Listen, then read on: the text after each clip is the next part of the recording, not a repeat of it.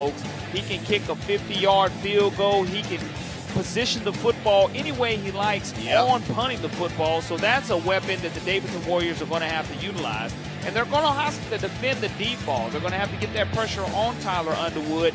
They've given up some explosive plays throughout this season. So it'll be interesting to see if the Bobcats are able to try to keep them sustained in that situation. Theodore, on the other hand, Al, you look, can they maintain and sustain success? They had a lot of success a week ago in defeating McGill-Tulane. Coach Collier wanted his team this year, or this week rather, to focus on themselves. All season long, he's not been worried about the opponent, been worried about getting better as Bobcats. We'll see if they're able to maintain and sustain that success. Follow up the Warrior running game. Colby Blunt is a dynamic 1,000-yard rusher. He ran for 1,000 yards 1 year ago, has over 1,000 yards again this year. So the ability to get him on the ground tonight is going to be instrumental for this Bobcat defense. And preventing penalties, something that Coach Collier and this Bobcat team did a good job of last week, was preventing those penalties. So not a lot of dirty rags on the field. Collier wants to see the referees keep the laundry in their pocket. All right, there's Corey's checklist. We'll probably revisit that later on as the game develops. Speaking of developing, back with us tonight, Kimberly Dunn. She took a week off last week, so we had someone else pinch hitting. Let's take it down to the field. Kimberly, welcome back. What's going on the field tonight? Thank you. It is a wonderful night for some football. The temperature could not be better. These players really have great playing conditions in order to have a great football game tonight, and I think it's something that is going to benefit both of these teams. And both of these teams are excited about this game tonight. They're not looking at records. They are focused on playing a good, clean game and coming out with a victory. All right, Kimberly, we appreciate that. We'll be checking back in with her as the game develops. Corey, you talked about it. This is a big one coming up tonight, your checklist. We're going to check back throughout the game, maybe see if these teams are fulfilling what they need to do to be successful tonight. And for us tonight, we've got a special treat. We're being shadowed by some of the Davidson broadcast team, some of the students from Davidson. They're following us, so Kimberly has a shadow with her. We have a couple of kids in the truck, and hanging out with us in the booth tonight, we have senior Jaden Gainey. So we may be checking in with Jaden. He does color for the broadcast team for Davidson, Corey. So I know you're going to be giving him some tidbits and listening to him because he's got some inside information on these kids. Well, he walks the halls with the students of Davidson High School, so we look forward to his insights and the tidbits that he's able to bring us tonight.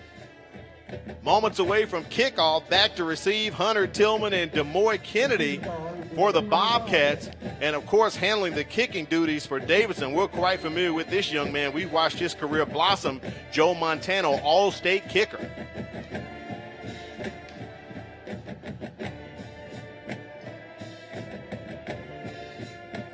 Montano lining it up, and he booms that one.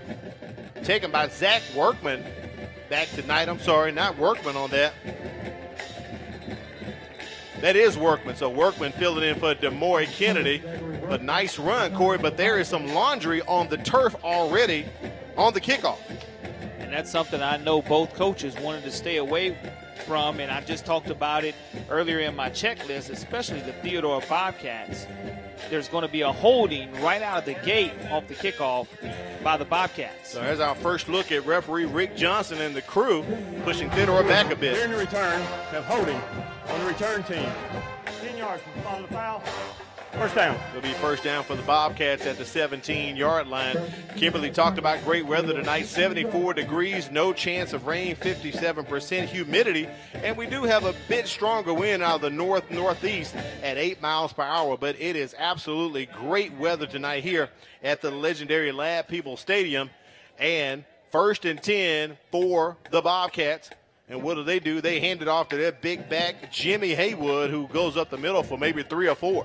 Yeah, no surprise exactly where Theodore wants to go, to their big back, Jimmy Haywood. The 5'9", 190-pound senior gets the first carry of the night. There's our look at the offensive starter. We talked about them. We saw him last week against McGill. Hunter Tillman, he is the Swiss Army knife for them. Keep your eye out from him in the slot. Also, Zach Workman across that front. The line averages 210 pounds, maybe small, but they definitely make up for it with effort. And also the big guy, Jordan O'Neal, a receiver. We keep a lookout for him all the time. Little quick out to Zach Workman on the flare there, and he's got room up the line. He's going. to about the 45-yard line. So that's going to be a first down for the Bobcats. Let's take a look at that defense for the Davidson Warriors. Across the front, they come across with Cedric Johnson, Carnell Sexton playing defensive end tonight. Jalen Harris, he moves up from the linebacker slot. This defense has accounted for 12 touchdowns. They have 6 interceptions and 9 recovered fumbles, so a very active defense for the Davidson Warriors. So keep on the lookout for them. We've had a chance to check them out a couple weeks ago against MGM, Corey. Yeah, nice success there by Theodore on the little swing out pass to Workman, getting Underwood's confidence early and often. Shamar Lewis, the 5'7", 165-pound senior, on the stop. Pitch out to Haywood. He turns the corner across the midfield stripe to about the 49-yard line of the Davidson Warriors, and the Theodore Bobcats are on the move early. Rashad Kaiser, the safety on the stop. Anytime you're able to get to that second level, as the Bobcats just were, that's productive. A nice tackle to undercut running back. Second down for the Bobcats. We'll call it short, maybe second and about 3 here. They're looking over to the sideline, getting the call in. Now referee Rick Johnson and the crew get the play clock going. So Theodore getting themselves together after that early penalty on the kickoff return from Workman. They pushed him back 10 yards, but they have made up for it. And there's the other back, the 1-2 punch of Jimmy Haywood. There's Devontae Washington. And, Corey, that's enough for the first down as Theodore is at the 45-yard line of Davidson. Nice stop by Demetrius Johnson, the linebacker. He's a sophomore, comes in with 30 tackles on the season. But when you have that 1-2 punch of Haywood and Devontae Washington, one back is able to get a rest. You're able to bring in another one to move the sticks. And right. Now both backs are able to catch their breath as Devontae Washington will stay in the game. They platoon those backs throughout the night as the game unfolds. Theodore in the spread formation there. Underwood looking to connect, does have a receiver out, trying to get it to O'Neal. That ball incomplete. A lot of the Theodore fans thought a flag may have come out, but it did not. Nice look at the replay. Underwood with the play action, rolls out to his left, looking for his big wide receiver, Jordan O'Neal, and good defense on the play. You would think that the pass interference call would be made because the defensive player did not turn his head in that situation, but the defensive back was not flagged. That defensive back was Reginald Davis II, and it's going to bring up second down and 10 for the Bobcats. A couple weeks ago, we saw him have an interception against MGM early in that ball game, but I'm with you there, Corey. He was all in the face of O'Neal, but no flag. So second and 10 for the Bobcats here. O'Neal lined up in the slot once again. They're going to hand that one off. And gutting it out for maybe 2 or 3 yards on the carry there.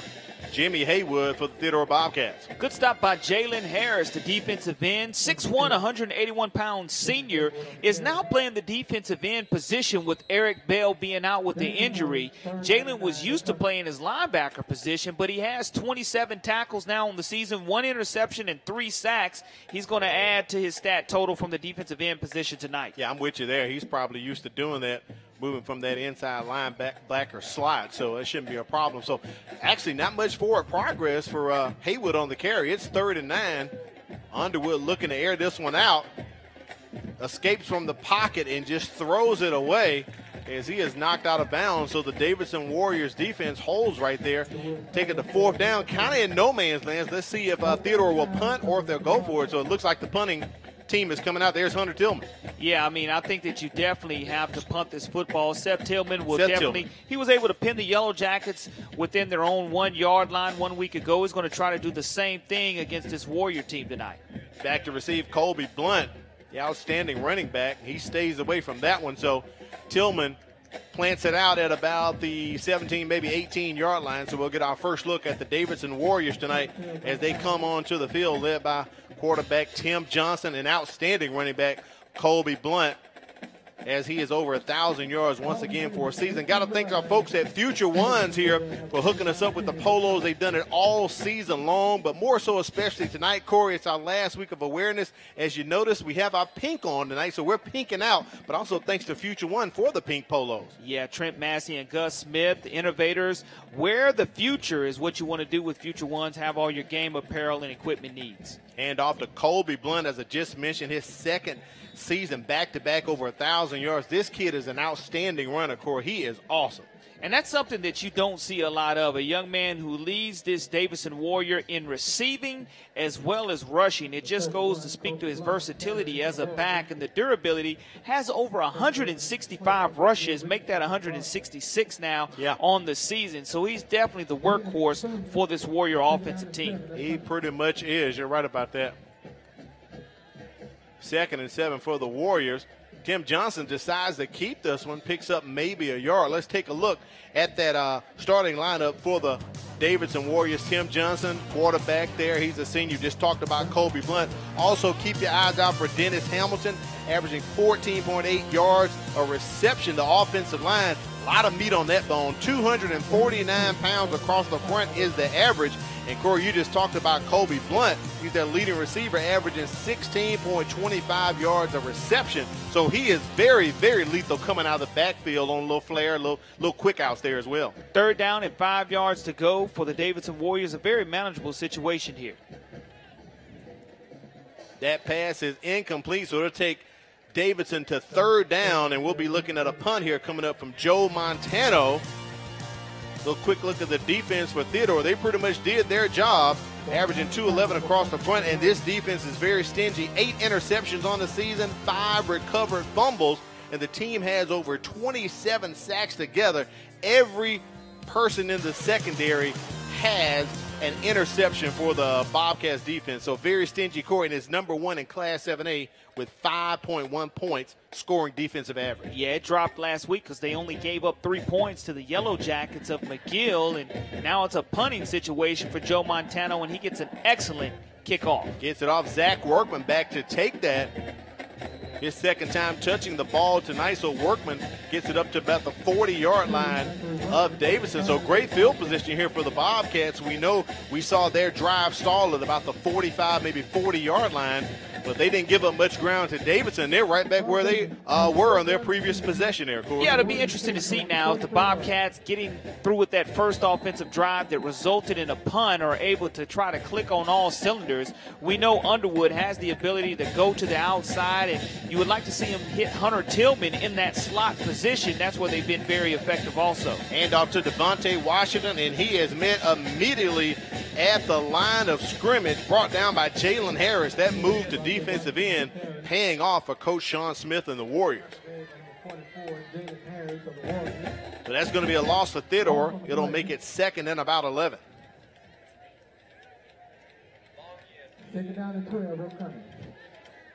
Good job by this defense of Davidson. Defensive coordinator Kelly Eubanks has only given up 16.4 points per game, but try to get his defense a little confidence earlier getting these stops. Traylon Martin in motion. They fake the jet sweep, but they don't need it. And, Corey, we just talked about him. Jalen Harris in on the sack right there for Underwood.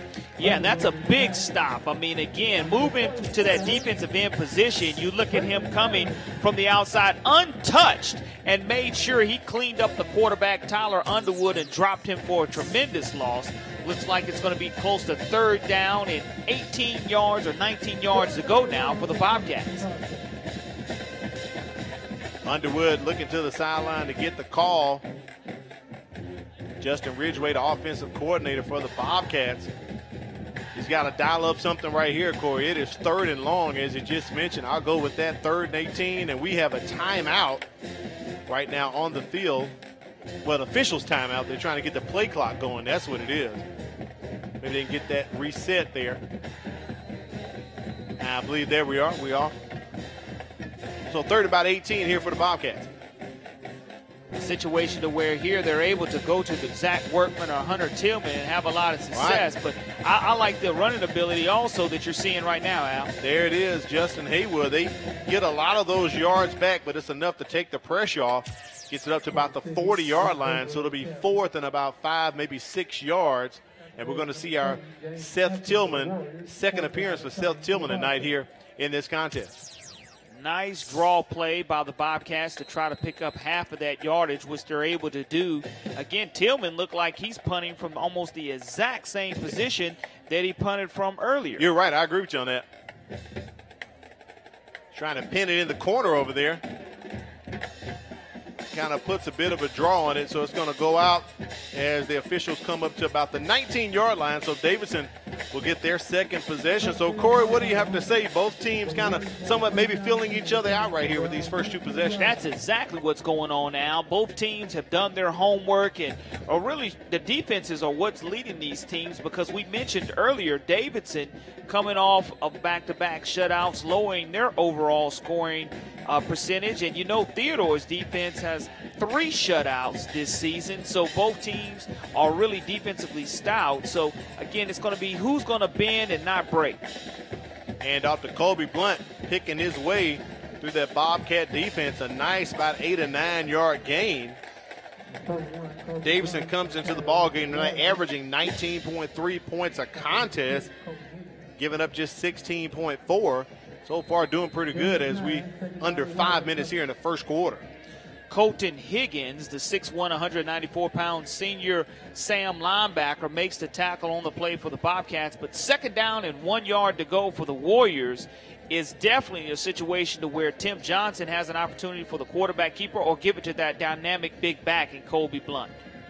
They hand it off to Blunt to go with a high percentage. Notice he'll kind of go to the ground, but he sticks the pigskin out there, Corey. So that appears as if it is enough for a first down. We shall see. But I think he is a bit short. So it's third down, third and short here, maybe a yard possibly for the Warriors, as you get a good look right there at Tim Johnson looking to the sideline to get the call here. We know their bread and butter is pretty much the running game. Johnson's only thrown for 2 touchdowns this season. He's a 43% completion percentage.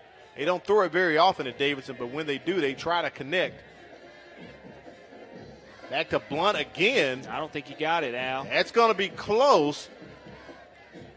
I don't know if he had enough for forward progress. We saw the chain game come out once last week to measure for Theodore McGill, but I think he's short from our vantage point atop Ladd Stadium, Corey. No movement on that offensive line by the Davidson Warriors, and the Bobcats did a wonderful job of making sure the big guys, Mike Washington, Ephraim Boykin, and Jeremiah Hester, out of that 3-4 defense of Ham Barnett, made sure that they didn't get any yardage, and they loaded the line of scrimmage and weren't able to get that yard. Fourth and short right here. Interesting formation. I believe the Warriors are probably going to spread out, and there they go. Joe Montano, and a flag comes out. Did they get the Bobcats to jump? And I believe they may have, because the Warriors are excited as they run to the sidelines. There might have been a hard count that was given earlier as the formation was getting ready to spread, which did cause the Bobcats to move, and if it did, it's a free first down. Right. Prior to the snap, encroachment, defense, 5 yards, first down. So there's the free 5. As you can see, the excitement from Sean Smith giving a high five to the players. Referee Rick Johnson, his crew tonight, John Burnett III, Anthony Garrett, Jason Slade, William Crabtree, Chip Mayhall, and Kevin Duhan. They're going to be handling the action tonight here at Ladd Stadium. So first and 10 for Davidson. Hand off to Blunt, and he's met by a wall of Bobcats, but primarily a guy we know firsthand, DeMoy Kennedy, Corey, all over him. I know you had an opportunity to see DeMoy Kennedy up close and personal, but he's such a dynamic linebacker. Comes from that jack position, 6'2", 190-pound junior. Has verbally committed to play for the Auburn Tigers, but you see right there the speed that he has coming down the line of scrimmage and tackling Blunt for that loss. So at second and about 12 for the Warriors, taking a loss on that play right there. Johnson has room. He's going to roll out and keep this little RPO. Gets a block from Colby Blunt, but can't quite turn the corner, but he picks up maybe 3 or 4 on the carry. Tim Johnson, the quarterback, the 5'9", 153-pound senior, directing traffic as we take a look at the replay. He rolls out to his left and kind of pushes Colby Blunt out in front of him, and a great block by Colby, helping out his teammates, trying to gain those additional yards. It's going to bring up third down and 8 yards to go for the Davidson Warriors. Very quick first quarter here. We're going to have to get our man Jaden Gainey on, get some comments from him. He attends Davidson with these kids, so get an idea of what it goes into his broadcast and maybe in some of the mindset of some of the Warriors as they prepare for the game this week. Blunt just bounces off the tackler. He's got room, Corey. Bounce off DeMoy Kennedy. That's enough for the first down as Colby Blunt gets near the midfield stripe. That's huge on 3rd down and 8. Jamil Richardson, the free safety for the Bobcats, makes the stop. And as soon as Blunt gets past the line of scrimmage, he just lowers those shoulders and nose and stiff arms and continues to gain positive yards. That's something that concerned Coach Collier, finding a way to get Blunt on the ground. And if you're not able to do that, get him behind the line of scrimmage. He has such strength. Right. At 5'7", 165 pounds, he plays like he's 6'1", 200 pounds the way he runs the football. And that big line he runs behind, averaging 249 across the front. You got to respect his legs. You got to respect his game when Blunt is out on the field. And they bring in the backup with the run right there. Big run for Jonathan Whitfield as he picks up the first down and gets close to the red zone for the Warriors. You look at the replay, a great push on the left side. It's just a blown coverage by the Bobcat defense and a good design by the Warriors offense. Offensive coordinator Kim Boatman calling and pushing all the right buttons for this Warrior offense right now. First down ball at the 39-yard line. They give it back to Whitfield. He's trying to escape, but he cannot. Wrapping him up, DeMoy Kennedy on the tackle. So Davidson's going to take a loss there, take them to 2nd down. Good stop by the Bobcats. Now putting the Warriors behind the chain on 2nd down. And the Warriors don't throw the ball a lot. Again, they want to ground and pound first. They pass the ball when necessary. We saw an earlier pass to the tight end Jerquan Scott go incomplete. That's the biggest aspect of Tim Johnson's game that he wants to continue to work on. Stoppage in play right now. Here's if a timeout has been called.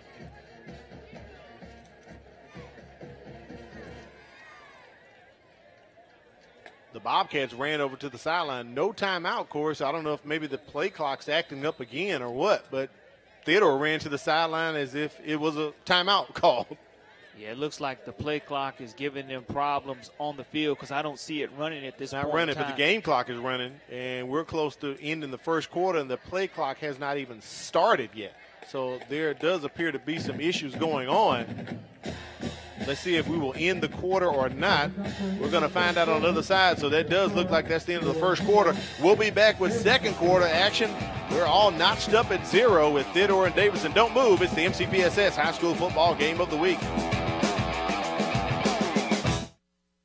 At Mobile County Public Schools, we believe it starts with us. That's why we offer Signature Academies. Hello, I'm Jordan Clark, and I'm in the Health Service Academy at John L. LaFleur Magnet High School.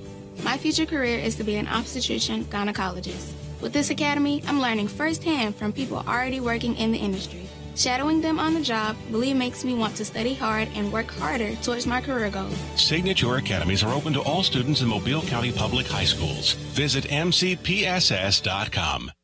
As Alabama's first and largest school system, Mobile County Public Schools prides itself on the high quality of education we provide our students. We have been successful over the years in raising our graduation rates and have been recognized nationally for closing achievement gaps. We believe that our primary focus is to educate all students to become productive citizens. This is our commitment to them and to you.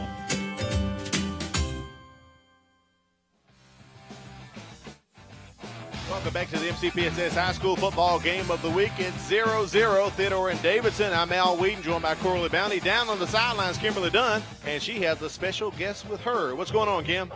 I do have a special guest. I am here with Davidson's principal, Mr. Richardson. How are you doing this evening? Doing great. It's a great evening. It is. So tell us a little bit about what's going on at Davidson and maybe even about your signature academies. There's a lot of good things going on right now. We just had another student make a 36 on the ACT. That's our third one in this class and our fourth one in the last couple years. So there's a lot of good things going on. Yeah. So what are some of the signature academies that Davidson has to offer? We have our EPIC Academy, which is includes engineering, biomedical, and computer science. And we had the Signature Academy Showcase this week, and we had a lot of people come out. We have our eighth grade preview coming up November 4th, and that's at Davidson. So for some of our parents that may be watching, why should they choose to send their child to Davidson High School? Well, we've got a lot of good things going on at Davidson, great teachers, a devoted staff, a lot of good students, and it's just a family. You know, it's big enough to be a big school, but it's also small enough where you know everyone, so it's a good family atmosphere. Yes. So now I know that you just came from a vice principal position here at Davidson. Has there been any difference moving from that now to the principal position? It's been a lot different. It's a new office, and with that office comes a lot more responsibility. But I found my way through it. It was a quick first quarter, but you know, I'm finding my way and figuring things out. All right. Well, I'll let you get back to the game in just a minute, but what are some changes that you may have in store for these Davidson Warriors and for the students in general? Well, we've started having Dress for Success Wednesday. We get all the students and teachers to dress up and dress professionally. We've also they're installing a new marquee this week in front of the school, and we have a security guard in the parking lot. So there's a lot of little subtle differences. Mr. Copeland laid a great foundation, and we're going the same direction, just kind of some subtle changes, just tightening things up a little bit. Wonderful. Well, thank you so much for taking your time and speaking with us tonight. Thank you very much. All right, good luck to you. Thanks. Thank you, Kimberly, on that possession. Davidson can't take advantage, Corey. They have to end up punting, so Theodore gets the ball back. Yeah, that's a big stop right there. And you look at this situation now for the Bobcats. I really look for them on this drive to kind of figure things out and start moving the chains a little bit, because what you want to try to do is methodically march down the field. If you have to do it the old school way, running the football or have some play action opportunities, bottom line is you just want to get first downs if you're the Theodore Bobcats. You want to keep that defense off of the field, because so far Davidson has probably been equally matched. Probably time of possession 7 minutes to 5 in favor of the Davidson Warriors in the first quarter. Second down and about 7 here for the Bobcats. Receivers at the bottom. They're going to hand this off. Jamie Haywood trying to escape from the Warriors, and they are wrapping him up. Maybe gets 1 or 2 on the carry. It'll take Theodore to third down. And it's a situation to where Tyler Underwood is going to have to find his wide receivers. The mismatch was there early on the swing out pass to Zach Workman, but Hunter Tillman has not had a ball thrown his way yet, nor has Traylon Martin, and we saw them have a lot of success 1 week ago against the McGill-Tooling Yellow Jackets, catching and receiving the football. 3rd and 5 here for Theodore. Haywood in the backfield with Underwood, and he gets it complete to Hunter Tillman. That's enough for the first down, up to about the 41-yard line. Our first time calling on Tillman and him touching the ball tonight. And you look at the replay, Underwood drops back and finds Hunter Tillman. Hunter Tillman's 5'8", 175-pound senior, has 22 receptions on the season with 4 touchdowns. Also can rush the football coming across on the jet sweep. So that's a big completion for Underwood and the Bobcats. Trips at the bottom of the screen, and they give it off to Devontae Washington, who picks up 2 or 3. Up to about the 45-yard line. That 1-2 punch of Washington and Haywood, they're successful. Both of them averaging pretty much over 5 yards a carry for the Bobcats this season. Demetrius Johnson, the linebacker, the sophomore linebacker, gets the stop for the Davidson Warriors. Again, they're playing this 3-4 defense and trying to find a way to make sure the Bobcats' offensive line is not getting a tremendous push at the line of scrimmage. 2nd and 6 is what Ladd is calling it here. Washington still in the ball game, barrels his way up the middle for about a 6-yard gain, so that's going to be a first down again, as Theodore trying to keep success going and keep the drive alive here in the second quarter. Just great power running, lowering his head was Devontae Washington, and it looks like there's going to be an official measurement, official timeout for the measurement on this call. I think he might have got it by the nose of the football, but nice power running behind the offensive line of Trey Owens, Desmond Ford, and Cole Payne. We haven't seen very many measurements this season, Corey, so we had one last week. I think if he gets it, it's by the nose, as you said, but it wouldn't surprise me if they're a bit short, but I believe they're going to have it. Great camera There it shot. is. Great shot by the crew there. So first down for the Theodore Bobcats, still on the move, just past the midfield stripe. And that's exactly what the Bobcat offense coordinator Justin Ridgway dialed up. A couple of first downs here in the middle of the second quarter to get your offense and get your rhythm going. You look for Tyler Underwood to drop back. Again, if you're having success running the football with Haywood and Washington, that play action can be vital because this Davidson Warrior defense has been susceptible to the deep ball. Hand off to Jimmy Haywood. He's got some room near the numbers, and he's going to pretty much carry that one for about a 10 or 11-yard gain. So that's another first down for the Bobcats. You have to give credit where credit is due. You look at Kevin Dennis, Colby Kyles, Cole Payne, Trey Owens, Desmond Ford, and Jacob Johnston pushing that offensive line forward to make those holes available to Devontae, and Devontae is hitting them full speed ahead, and now Jimmy Haywood, with his fresh legs, checks back in to the contest.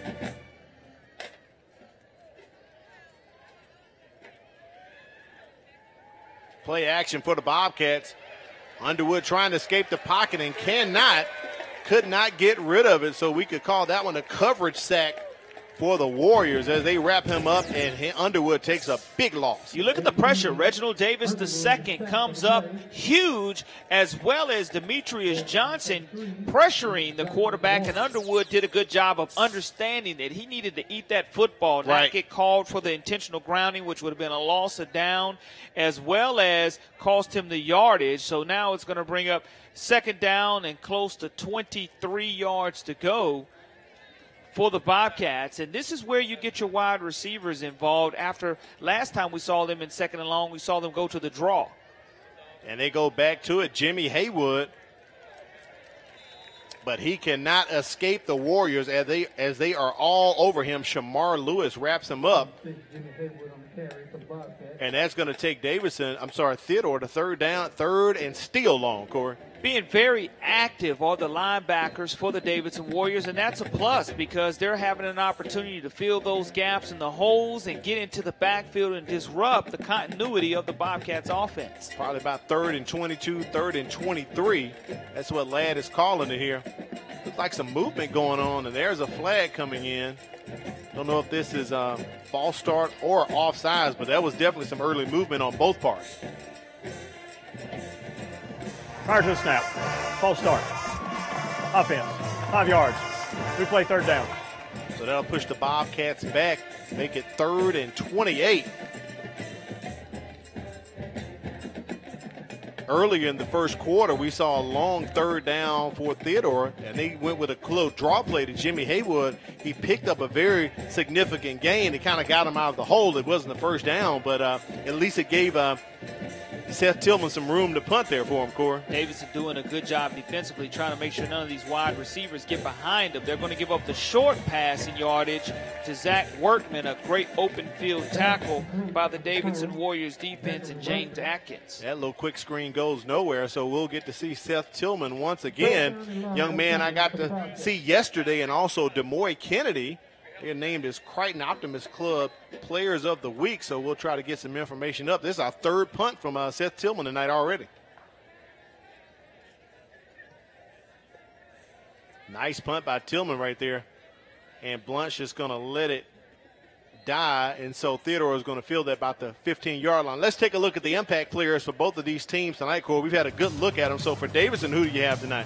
Definitely the kicker, Joe Montano. He's a difference maker, has made a 50-yard field goal so far this year. And Colby Blunt, we mentioned that he leads this Warrior offense in receiving as well as rushing. We've seen him have a couple of big runs so far tonight. Now for the flip side, for Theodore, who do you have as your impact players for them? Cameron Brown, the defensive back who was selected to play in the Alabama-Mississippi All-Star game from his senior strong safety position. We saw him with the interception late last week against the Yellow Jackets, and also quarterback Tyler Underwood for the Bobcats. There's your impact players for the game tonight. One you just talked about, Colby Blunt, goes to the middle and takes it back outside, and you can see the strength that he has in his legs, but also between the ears, knowing to bounce outside to get some more yards there, Corey. Does a good job of picking up yards after contact, and who comes and tackles him? None other than strong safety Cam Brown, one of our impact players. Colby Blunt has shiftiness, is able to get it on the inside, bounce it back to the outside when there's nothing there, and again, a great tackle made by the Bobcats. And on that tackle for the Bobcats was number 8, Michael Williams. I'll give credit where credit is due, coming from his linebacker position and making that tackle. Second and short here for the Warriors, and Blunt on the move picks up the first down and gingerly steps out of bounds at maybe about the 35-yard line. Take a look at some of the scores from last week involving Mobile County Public Schools.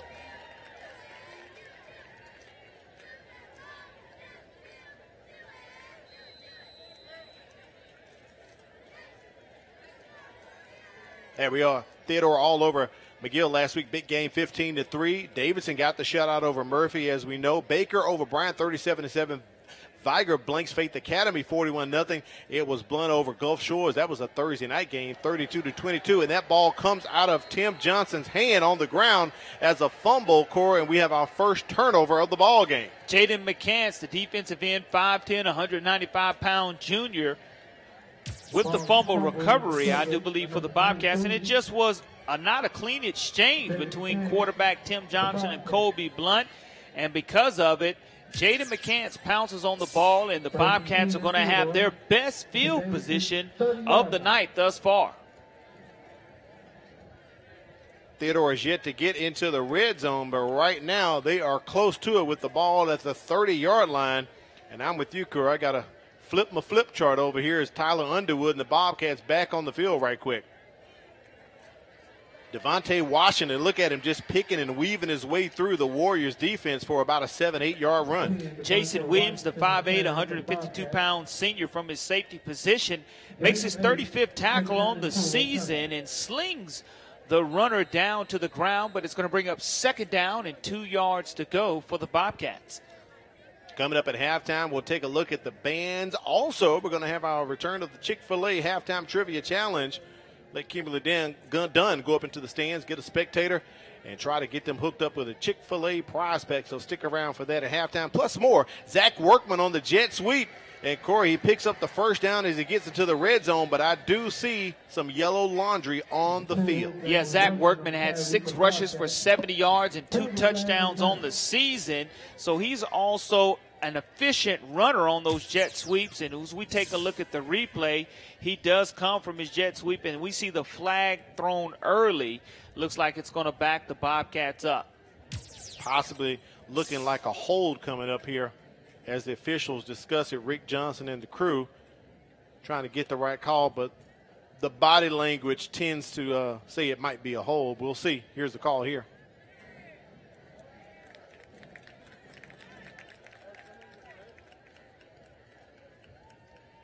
So apparently 2 holds on the play, Corey. So 1 decline and 1 is accepted.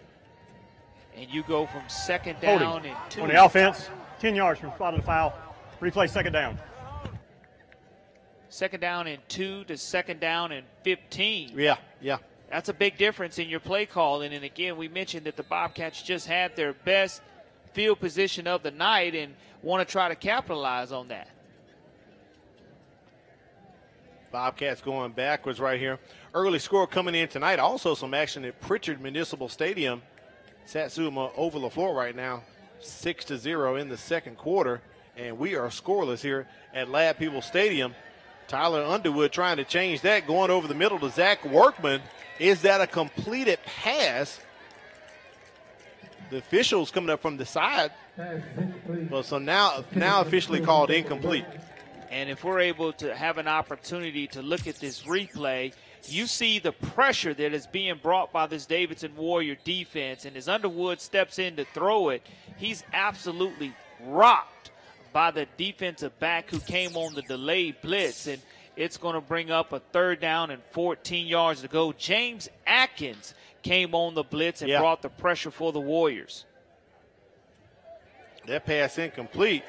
And they are all over Underwood, but he gets it away and cannot get it out to Jordan O'Neal. We know Jordan O'Neal is 6'5". Corey, I think that pass may have been 10 feet in the air. Just didn't have an opportunity to step into it. Jordan O'Neal from his wide receiver position was wide open, but if your quarterback cannot step into his throw, he's going to be ineffective every time. And so far in this first half, defensive coordinator Kelly Eubanks and his Davidson Warrior defense have done an outstanding job of putting the pressure on Tyler Underwood. Seth Tillman, he was our pigskin player of the game last week. He puts that one into the end zone for a touchback.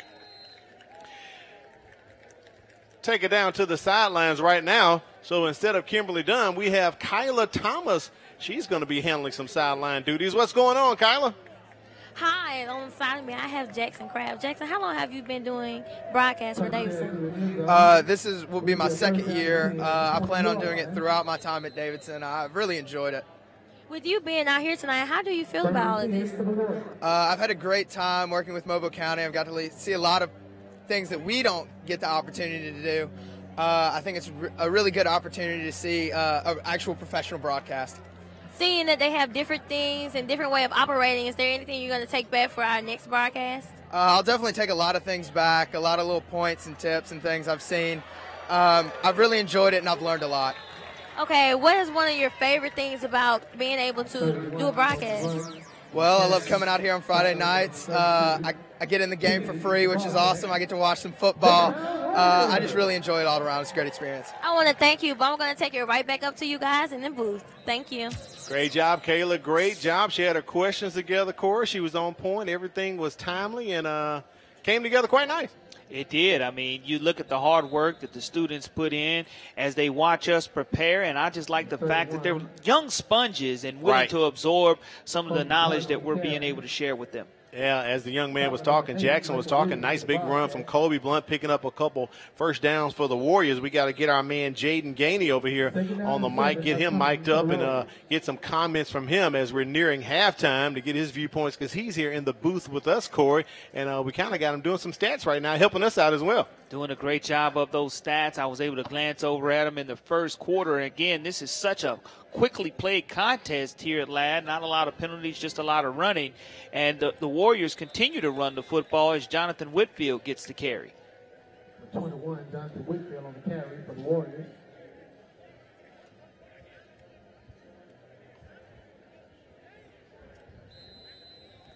Gain of 1 on the play. 3rd down and 6 upcoming. 2nd and about 7 here for the Warriors. I'm sorry, 3rd down. 3rd down and about 7 for the Warriors. Decision time here. Play clock approaching 10 seconds. I wonder if Coach Sean Smith is going to call timeout and discuss some things. Coming up at halftime, the Chick-fil-A Halftime Trivia Challenge. Kimberly Dunn will step into the stands and try to get a spectator. Ask them a question or two. If they answer it correctly, get them hooked up with a Chick-fil-A prospect, so stick around for that. Kimberly Dunn with the Chick-fil-A Halftime Trivia Challenge as Davidson takes a timeout right here with 1 minute and 19 seconds remaining in the first half, Corey.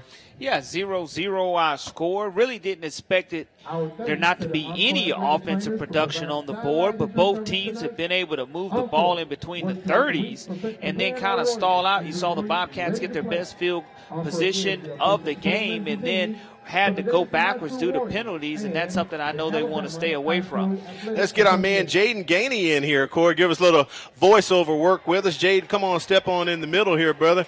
You're kind of doing some stats for us, but also you know a lot about the Davidson Warriors as you are a senior. As you're a senior for the Davidson Warriors, you're on the broadcast team. So tell us, what are your viewpoints right here of the Warriors and what you're seeing tonight so far? Absolutely. You know, the defense is working very phenomenal tonight. You know, it's a high-powered defense. You know, the likes of Jalen Harris and Jason Williams really leading that defense on the senior end of it. Okay. You know, the offense is really working well. Colby Blunt getting some big gains. And, you know, even if Colby Blunt's not in, you have the sophomore Jonathan Whitfield producing runs.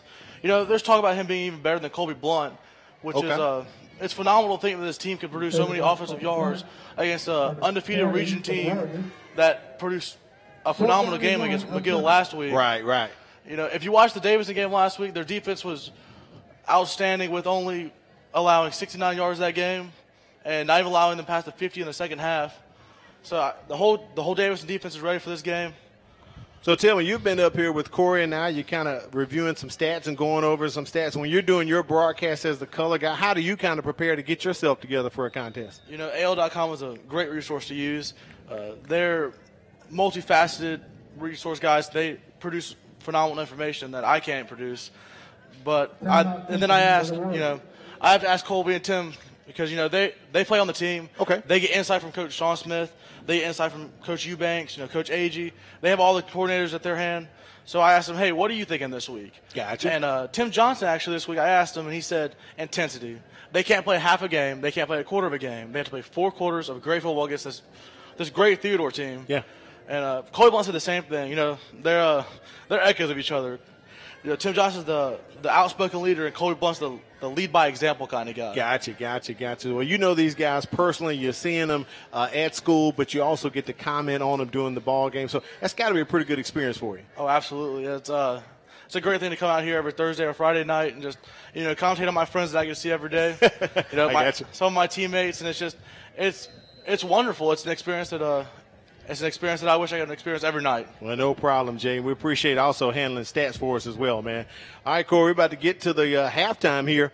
34 seconds remaining, and Davidson looking to punt here, not able to capitalize as this drive is stalled. Yeah, it looks like it's going to be close to our 7th punt of the contest by either team, not by both teams, well, by both teams combined. And 24 seconds left to go in the second quarter. If you were to tell me that we would be knotted at 0-0, I would tell you that probably would not be the score. I'm with you at there. halftime. Right, I would say, okay, yeah, you're going to kick off and it's going to be 0-0. But the punters have definitely got their money's worth tonight.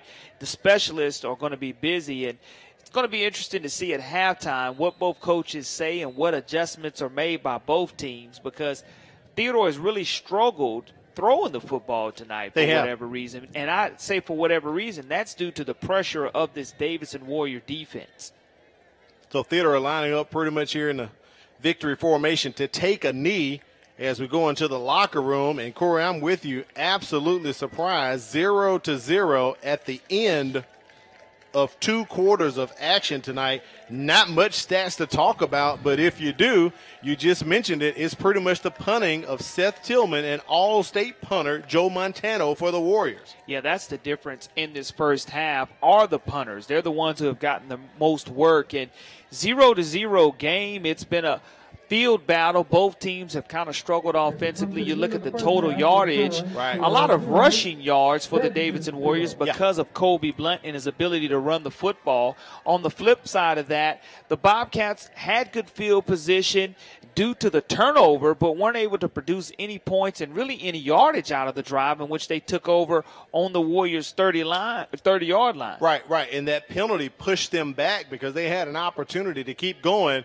but kind of shot themselves in the foot. Let's take it down to the sideline. Kimberly Dunn has Davidson head coach Sean Smith. Coach, how do you feel about your team's performance so far tonight?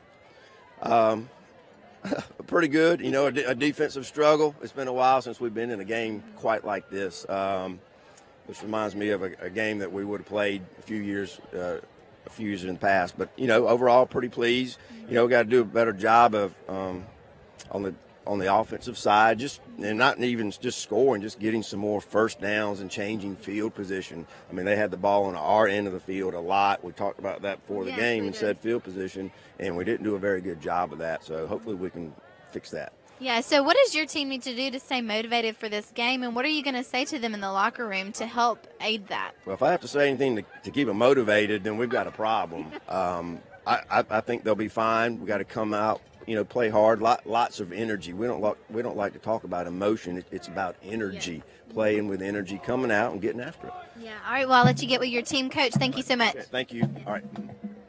Thank you, Kimberly. We appreciate that. All right, Coach Smith, he's got some things to work on, as does Coach Collier as well, Corey. So we're going to come back, have halftime here. We'll come back and take a look at the bands and also the Chick-fil-A Halftime Trivia Challenge. It's 0-0, Theodore and Davidson. Don't worry. I'm sure we'll get some points in the second half. Don't move. Halftime's on the way. I believe my child's school is probably one of the best ones I could have picked in Mobile. She's in the PACE program. The teachers are phenomenal. The principal, couldn't ask for a better principal. The research that I had done myself, I believe the quality of education in Mobile County Public School System is excellent. For me and my child, I'm going to stick with the public school system. I think it's the way to go. Hello, I'm Helena Tyler. I would like to invite you to join me for Inside Education. Come with us as we take a look at what's happening around Mobile County Public Schools, as well as what's happening in your child's classroom. That's Inside Education, right here on the MCPSS TV network.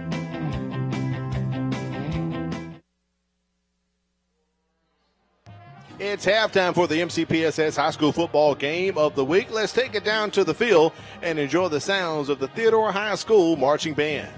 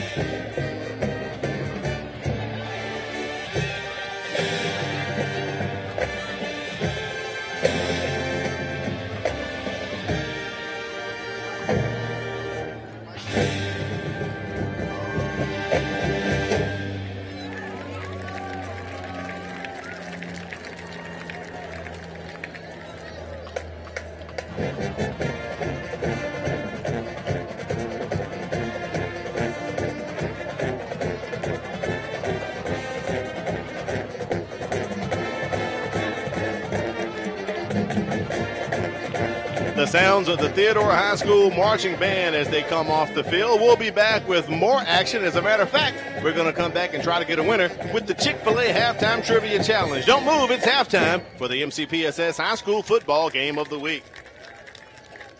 Diesel is a very big industry, and I went into it in a 2-year program at the Bryant Career Tech with Tony Tenney. When Jacob graduated from the Bryant Career Center, he had earned his diesel credential.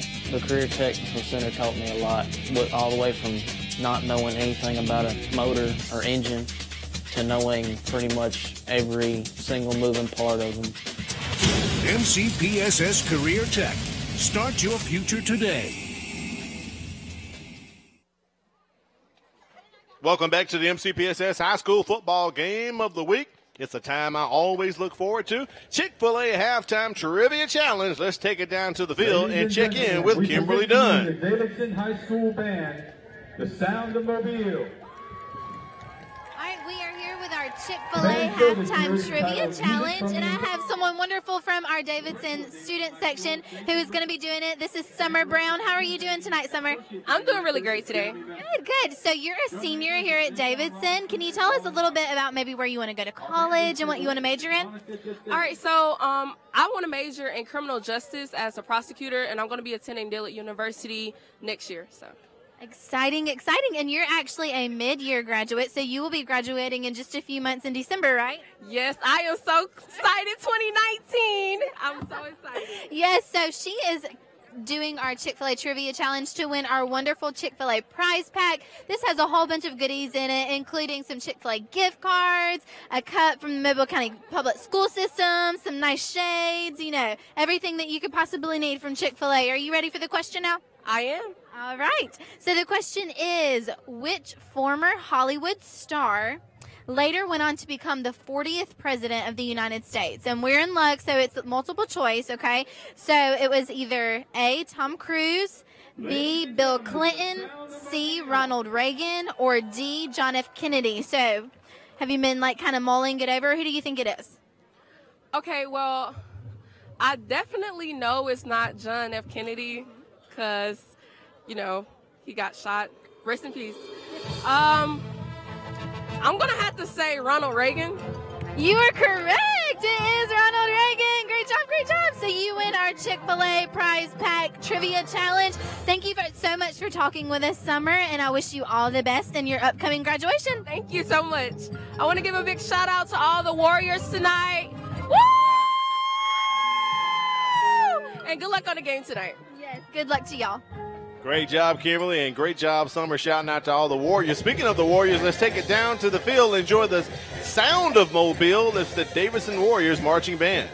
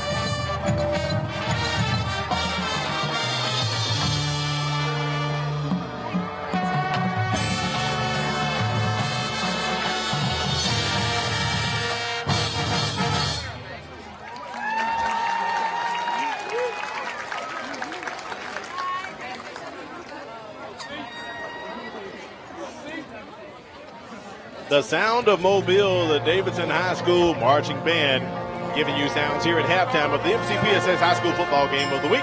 We'll be back with more halftime action. Don't move. Come and experience the fear for another year. Albert Bryant's Baseball Haunted Trail is back to terrorize you. October 19th and 20th, 26th and 27th, and 29th through 31st. Open from dusk until the last scream is heard. Cost $8 per person, so prepare yourself for an extreme scream. Located behind the baseball field house, it's not for the weak. As a student in the Mobile County Public Schools, there are a few things I've come to expect. One is a quality education, and the other is a quality lunch. Not only are our school meals well-balanced, meeting all federal nutritional standards, but they also have less fat, fewer calories, and they taste really good. Oh, and I forgot to mention, our school lunches contain whole wheat, grains, fruits, and vegetables to give me the energy and brain power to get me through the day. Welcome back to the MCPSS High School Football Game of the Week. It is halftime at Lab People Stadium. Right now we're going to take a break and show how you can get involved and help out your community through the United Way. Coming up is a way that you can help out the community more through the United Way.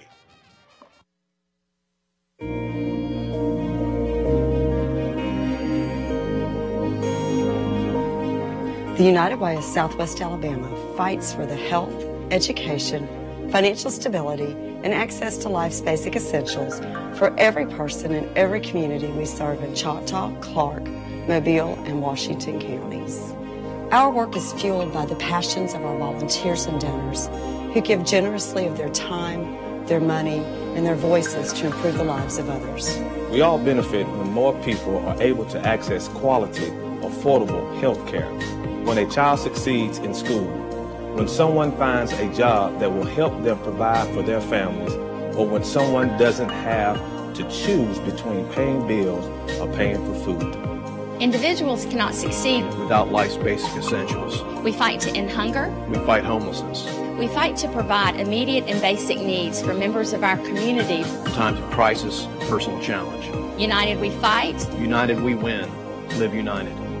Education is crucial for brighter, more secure futures. We fight for kindergarten readiness. We fight for reading and math proficiency for all students. We fight to ensure that every student graduates from high school. We fight for college and career readiness. United, we fight. United, we win. The health and resilience of our community is dependent on our citizens and their ability to access quality health care. We fight to promote healthy behaviors. We fight for access to quality health care and prescription drugs. We fight to promote access to addiction, behavior, and mental health counseling. United we fight. United we win. Live united. For communities to thrive, people need to be able to find decent jobs, provide for their families, and save for the future. We fight to help families get on solid financial ground. We fight to provide the tools for success. We fight so that families can plan for the future. United we fight. United we win. Live united. To have strong and stable communities, families within those communities must be strong and stable.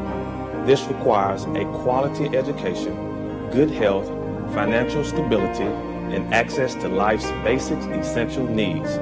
These are the building blocks for a better community. We are addressing the issues that are too hard to face and too hard to ignore. We rise or fall together.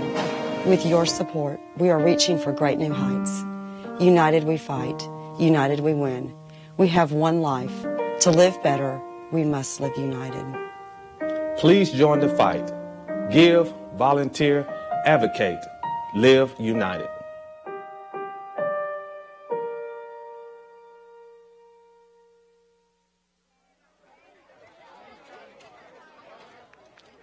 Great job by our team producing that video for United Way. Remember, you can give and help out your community. We're going to come back and do some first half stats. Don't move. Halftime is about to wrap up with the MCPSS High School Football Game of the Week.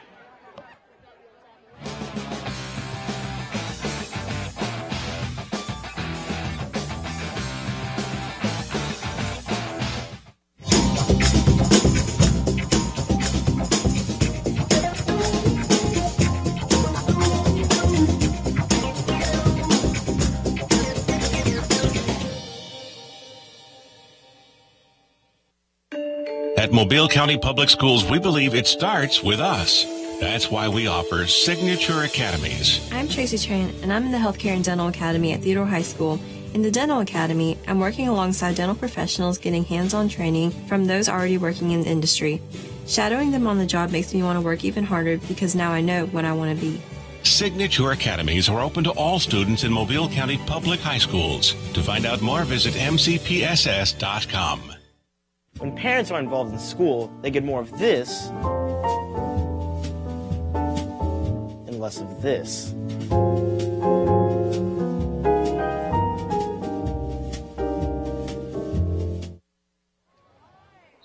Welcome back to the MCPSS High School Football Game of the Week. I'm here with Jaden, our student athlete who's working with us this evening, has our halftime statistics. I'm going to talk to him a little bit about what he's been charting for us here in the first half. Done an outstanding job. We've had a lot of punts, and talk about how many punts you've seen Davidson have versus how many you've seen Theodore have. Well, I think Theodore having the first drive of the game really led to more punts by them. I think it was a 4-2 punt split, 6 punts overall for both teams.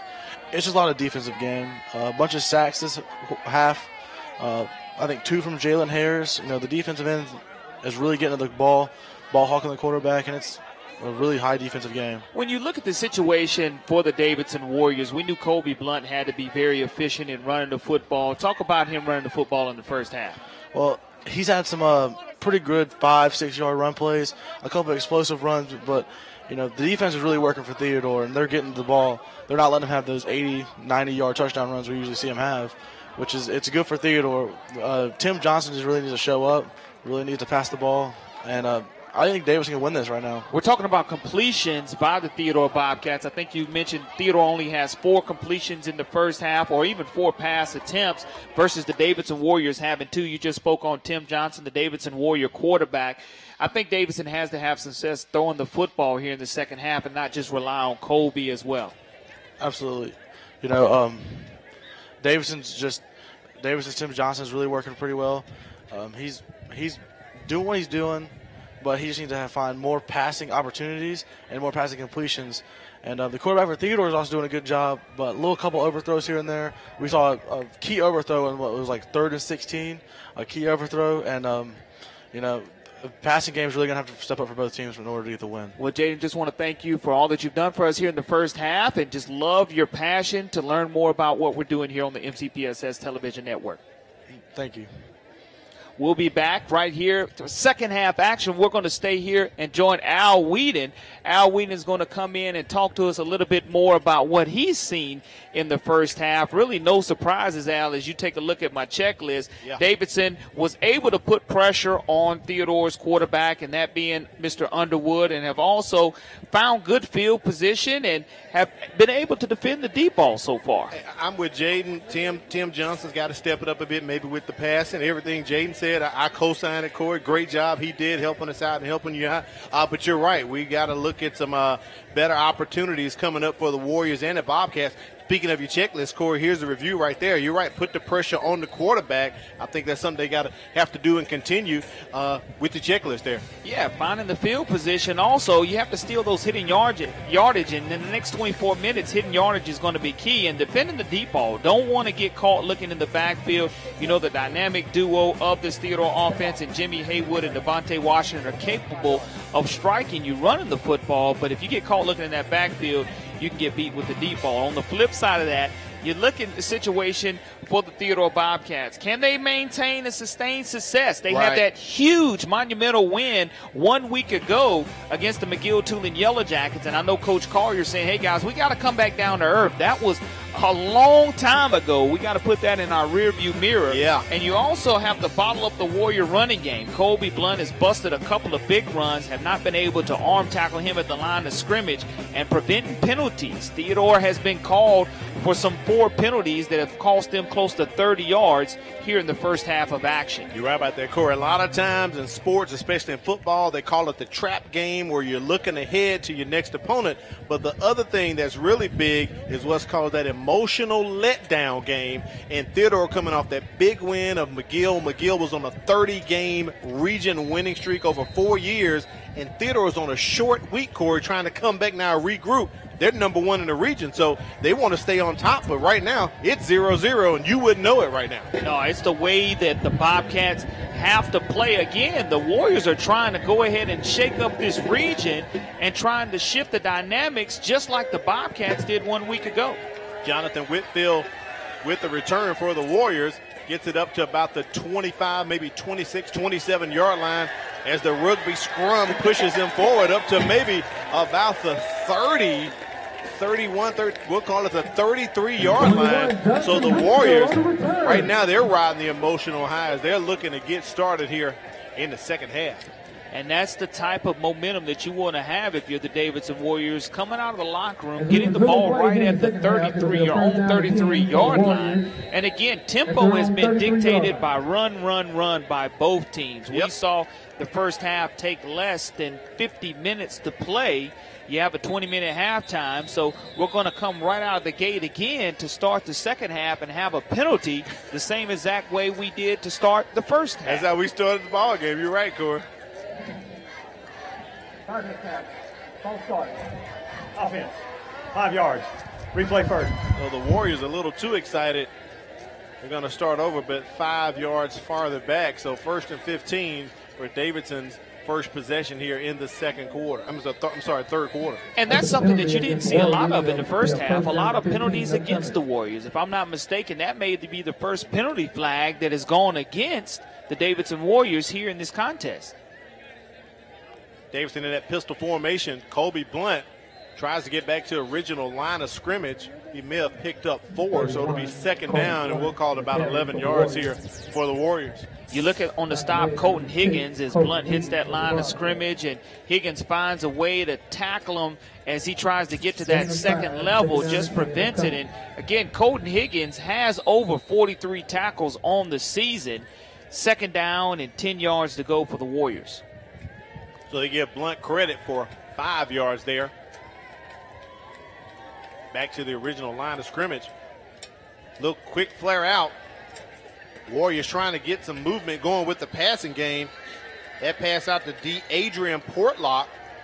And it doesn't go forward, Corey. I believe they're going to just give him forward progress, possibly right there to the line of scrimmage. Portlock's going to make his 9th reception of the season for no gain. He continues to have the statistical receiving yardage of 44 yards on the season, but you're able to complete that pass. Tim Johnson, something that, again, he could have thrown it into the dirt, but decided to hit him right between the numbers, and it was a good reception and completion.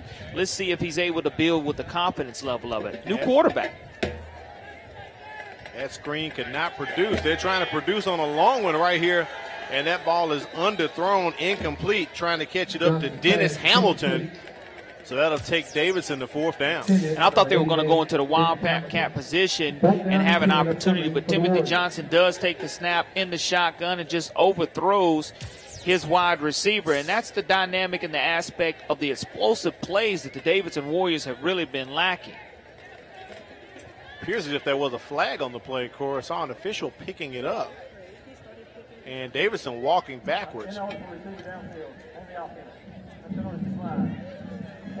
So an ineligible receiver was downfield on the play.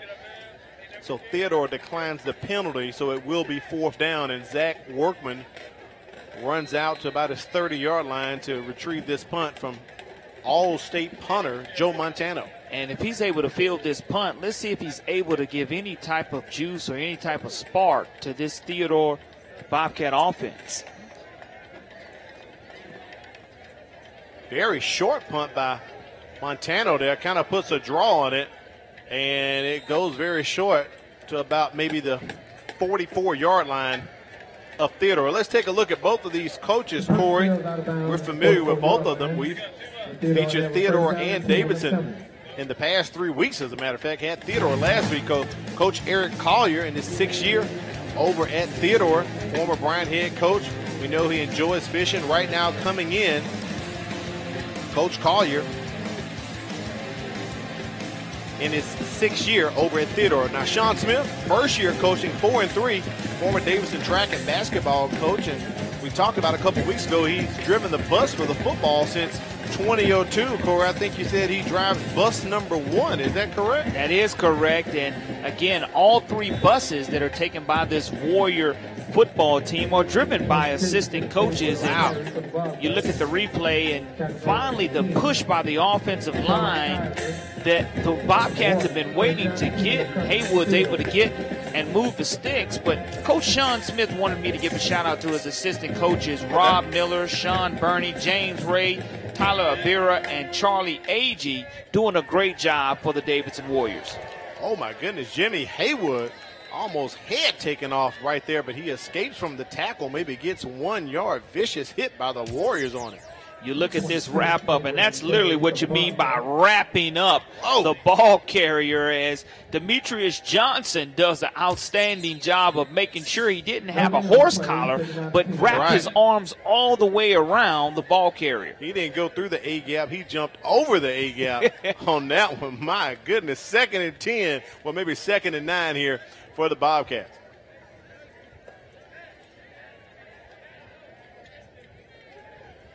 Underwood finds his guy, Hunter Tillman, with a completion, and that's close to the first down marker. And that's going to be, I think it's going to be enough for a first down. They're going to move the sticks, and that's what you want to see. Hunter Tillman from his slot position making those type of secure catches for Tyler Underwood, because all it takes is 1 or 2 catches for Underwood to catch fire and really put some completions together for this Bobcat offense. Jimmy Haywood up the middle, Corey, and he's trying to take that one to the house, but he is brought down by the Warriors. He had one guy to beat, and I believe he could not get past him. We know who that young man is. We've seen him a few times tonight. Reggie Davis wraps Haywood up to stop that touchdown scoring run. And that's just an outstanding open field tackle as he gets to the next level. And like you just mentioned, Rashad Kaiser, not Davis. Yeah, Rashad Kaiser coming from his safety position, has 38 tackles on the season, 2 interceptions. He's only a sophomore. Did a good job of making sure he wrapped up Haywood. Bobcats inside the red zone for the first time tonight. Devontae Washington comes in, and he goes nowhere on that run, so it'll be 2nd and 11 for the Bobcats. Reginald Davis the second on the stop, and Davidson's been doing a good job of dialing up the blitzes. Kelly Eubanks, they've been able to hit the ball carrier in the backfield a couple of times, but when you're able to bring that outside pressure and be able to wrap up or at least stop the momentum of the ball carrier behind the line of scrimmage, it usually benefits the defensive coordinator continues to make that call.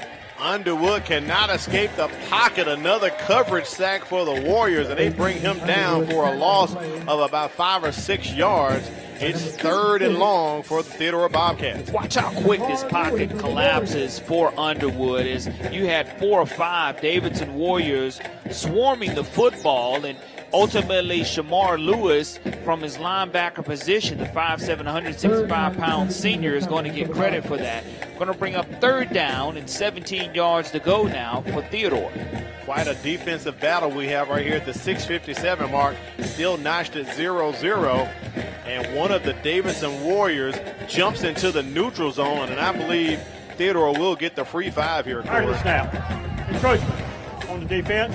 5 yards. Replay 3rd down. And you mentioned moments ago about how good they were doing taking the A gap and the B gap on the blitzes, and in that situation just a little bit too anxious for the Warriors. They were getting ready to take again another blitzing situation from the linebacker position and got called for encroachment. 16-14 Satsuma over LaFleur at halftime over at Pritchard Stadium. It's LaFleur's homecoming tonight, Corey. So I know the Rattlers are trying to get them a win tonight. They need this region win to stay alive and keep their chances open for a playoff opportunity. Tyler Underwood has room, and he has enough, and he runs that to pick up possibly a first down. Tyler Underwood on the carry there. Says his game reminds most people of Baker Mayfield, and he was definitely doing the Mayfield on that run. Has his eyes down the field, but then decides to step up in the pocket and sees no Davidson Warrior defenders in front of him. Probably would like to slide in that situation, but this guy's tough. Tyler Underwood at 6'1", 185 doesn't know the definition of slide. He has 35 rushes, make that 36 rushes on the season for this senior quarterback. All right, it's 1st and goal, ball right there at the 6-yard line. Bobcats in power formation. Jimmy Haywood up the middle, keeping those legs going. Gets to maybe about the 3 or the 2-yard line. I think they will give him forward progress at the 2. Hard run, and we're going to see if the Bobcats, deep in Warrior territory, the deepest they've been all game long, and it was set up on that short field. And again, this is really where we saw last week, to where they just hand the ball off to Jimmy Haywood and let him run right in between guard and tackle. 2nd and goal with that power formation again, and Haywood busts up the middle for a 2-yard run. So Theodore on the board at 5:17 with the first score of the ball game. Gary Randall, the linebacker slash fullback, does a good job of creating a little space and a little opportunity, opens up that hole, and now you struck first and get on the board for the first scoring opportunity at the contest with 5:15 in the third quarter. Seth Tillman on for the PAT. Puts it up, and it is good. So we have some points on the board. Theodore on top, 7-0 over Davidson. Corey, we talked about Davidson coming into this ball game, riding a 2-game shutout winning streak. That won't happen tonight. They beat MGM 25-0 and 21-0 over Murphy. It's been 13 years since the Warriors have had back-to-back shutouts. Way back when, so that won't happen tonight. Theodore on top, 7-0. Got to thank our folks at Jersey Mike's Subs since 1956, getting us hooked up, Corey, with the subs. A sub above, so good. Mark and Christina Sinclair, thank you very much. Have 3 locations, one on Airport Boulevard across from Academy Sports, one on Dolphin Street across from McConnell Automotive, and then you also have the one in Malbus and a new one coming in Saraland. As you see right there in front of you, Magna School applications all going on. Application process starts November 5th. So if you need some information, there's the website and the phone number. Get your Magnet School applications in. Let's check in with Kimberly Dunn on the sideline. What's going on, Kim? When we came out of halftime, I was able to speak with Theodore's principal, and I was getting a little bit of insight as to what it was like in the locker room with the team and kind of what he thought about this Theodore Bobcat team. And he said they knew during this game that they were going to have to come out fighting. They were expecting great things from these Davidson Warriors, and that's exactly what they have gotten so far in this game. So they knew that they were going to have to try and fight for this win, but he said that he had all the faith in the world for those Theodore Bobcats, and he expects for them to come out with a win tonight. All right, Kimberly, they're up right now 7-0 over Davidson. Jonathan Whitfield with that return, but Corey, there is laundry all over the field between the 30 and 35-yard line. Something that's going to cause maybe offsetting penalties. So it's going to go against Davidson right now. Got to thank our folks over at Future Ones for hooking us up tonight with the pink polos. As we wrap it up, Corey, every week we've had a different awareness, so thanks to Future Ones for taking care of us tonight. I believe we saw one of the guys next door, didn't we? Yeah, Gus Smith is actually in the building, the defensive coordinator for the Mobile Christian Leopards. Future Ones, wear the future. And tonight we're rocking the pink for Breast Cancer Awareness Month, October. We've had a different color every week. October, it's a lot of awareness is going on for the whole month. So, Corey, we tried to bring as much light as we could to the situation, but tonight we're rocking the pink, show support for breast cancer awareness. And some of the players, you see one with the spats and the pink undershirts, yep. And Kimberly Dunn rocking her pink on the sidelines as well. Pink so tape. It's definitely a pink outfest, but it's for a great cause, breast cancer awareness. Pink armbands. Matter of fact, Davidson had their pink out game last week against Murphy here at Ladd, as a matter of fact. So it's 1st and 10 right now. We'll get going. Ball on the 16-yard line. Hand off to Kobe Blunt. And Corey, he is on the run at the 40. Can he be stopped? 30, 20, 15, 10, 5. It is Kobe Blunt into the end zone for a touchdown. It is 84 yards, Corey. Wow. And one thing about that run, first of all, great job by the offensive line opening up the hole. But Kobe Blunt, just look at him put his foot down and hit the accelerator, folks. Number 31 coming into your living room. He is just absolutely outrunning the entire Bobcat defense. It's a young man, again, with over 1,000 yards rushing, They felt like they need to get number 31 on the ground. In that situation, he wasn't even touched. With this extra point, we could be knotted up at 7. Montano on with the PAT, and it's good. And ladies and gentlemen, his name is Corey LeBounty, and that's how you get excited as a color guy. Great job right there, Corey. I mean, that's what you want. You want to see that type of offense because you know the dynamic capabilities of Kobe Blunt, and again, just fun to watch when you have that type of speed. Don't move, we'll be back. Wow, it was 0-0 at halftime. Now it's 7-7. MCPSS High School Football Game of the Week is on.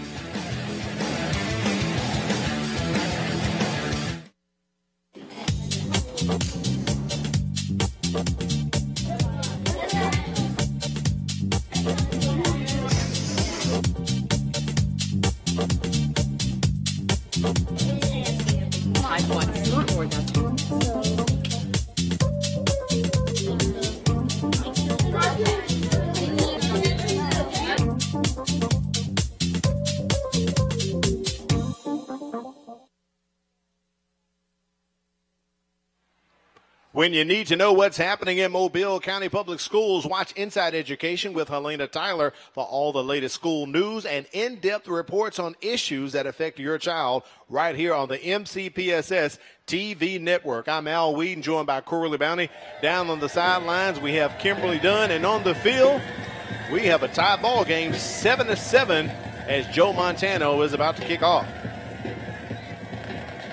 That's how you answer a score. You turn right around and give the ball to Mr. Blunt and let him do the rest, and he turns on the afterburners. And now you see the type of juice, the type of energy that has been produced on this Davidson Warrior sidelines after that tremendous touchdown run. You're right about that. Zach Workman feels that kind of somewhat of a deep pooch kick by Joe Montano. So Theodore will get the ball at their own 29-yard line, notched up 7-7. Bobcats coming to this ball game on a 6-game winning streak. The last time they won 6 in a row was back in 2010. That's 18 years ago. That's their first ever 10-win season. Only one blemish on the record, Corey. Game 1, they lose to Daphne this season, but they run off a string so far. Yeah, it's going to be interesting to see now if the offense have gotten in gear and wearing down the defenses as Davidson bows up and gets a big stop on first down. And I think Theodore is going to have success on the play action or throwing the football because, again, Tyler Underwood has had some tremendous strides and made tremendous strides in his throwing game, and his wide receivers can go and get it everywhere on the field, as evident a week ago. But Davidson's made the adjustments. Coach Smith talked to us prior to the game, said they made differences, the changes in the secondary, simple changes, and so far tonight it's worked out for them. You alluded to it with that play action. That is something Theodore likes to do a lot. This is our 4th time covering them this season. And they are very, very good with that play-action pass when they go to it. They've got some receivers up there trying to get it out right now to Zach Workman, and that ball looks like it's intercepted. Officials are going to mark that one as an interception, but a flag is in on the play. So right now, Rashard Kaiser coming down with the ball, but let's see what the call is going to be. Here's the replay. Underwood puts it up. And Kaiser just grabs it out of the air 2 feet down on the ground. But they're calling the penalty against Davidson. So that's going to wipe the interception off the board, Corey. Yeah, that's a big play that goes against the Warriors. On the defense, 15 yards from the previous spot. Results in a first down. So PI against the Warriors. Wow. Interception negated because of a penalty. First down, ball at the 38-yard line of Theodore. So they get another life. Congratulations out to the Hankin Cougars, 2018 Mobile County Middle School champions. Got the big win today over Causey, 13-0, Corey. So folks down there, Hankins Cougars, are excited about their middle school champions. Yeah, Coach Sam Shelton's son was awarded the Crichton Optimist Club Player of the Week from Saraland High School yesterday. He's the head coach at Hankins Middle School, so congratulations to them. Going undefeated for the first time in school history, being the overall 2018 Mobile County Middle School football champions. And Coach Shelton, he felt really good about this opportunity for his team yesterday. Just said they played outstanding all season long. Congratulations on capping off for the championship. Second and short here for the Bobcats. And that ball off to Jimmy Haywood. He's going up the middle, getting yards as he crosses the midfield stripe. Takes it into Warriors territory, maybe about the 42-yard line. As the chain gang will move, it is 1st and 10 for Theodore. First down and 10 coming for Theodore. Shout out the coaching staff right there from Davidson, getting out the signals to the defensive crew.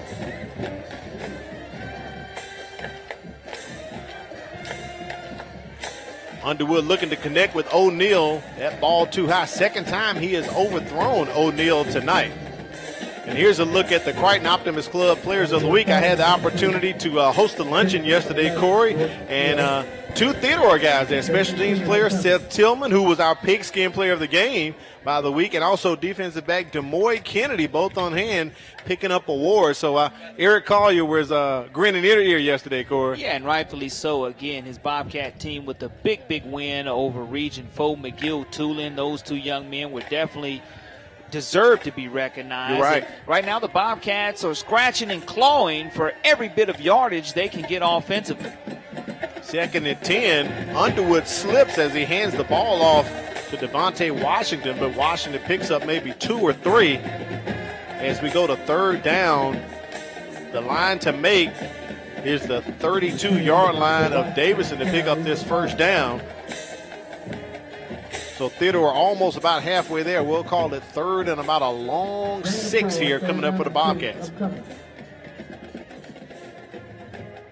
Make sure you put your thinking caps on. The game of the week, Brain Busters, headed your way. We hadn't forgot about just the third quarter, so we're going to put that question out there. See if we can tickle some axons and do runs, dendrites up there and get an answer. Underwood trying to escape right now, using his brain power but his feet, but he cannot as the Warriors are all over him, Corey. And you just see so many black jerseys around the football as they're ripping and clawing, trying to get Underwood to turn the football. The pocket just collapses very quickly for Underwood as he just doesn't have a good opportunity to set his feet and really hasn't looked comfortable all night long, but that's due to the defensive coordinator and the defensive pressure of this Warrior defense. Kelly Eubanks, again, giving up 16.4 points per game as a defense. And some interesting statistics here for the Theodore offense. They're 1-28 since 2000 when scoring less than 10 points. Wow. 1-28 all time, Al. Something else. Wow. We do have a Bobcat down on the field. While we have a break, let's take a look at the Region 1 standings right here. Big win by Theodore last week, so that propels them to first place solidly at 6-0. Fairhope and McGill tied up 4-1. Davidson tonight 4-2. So you can see the top 4 right there. And this game is kind of a feel your way out here.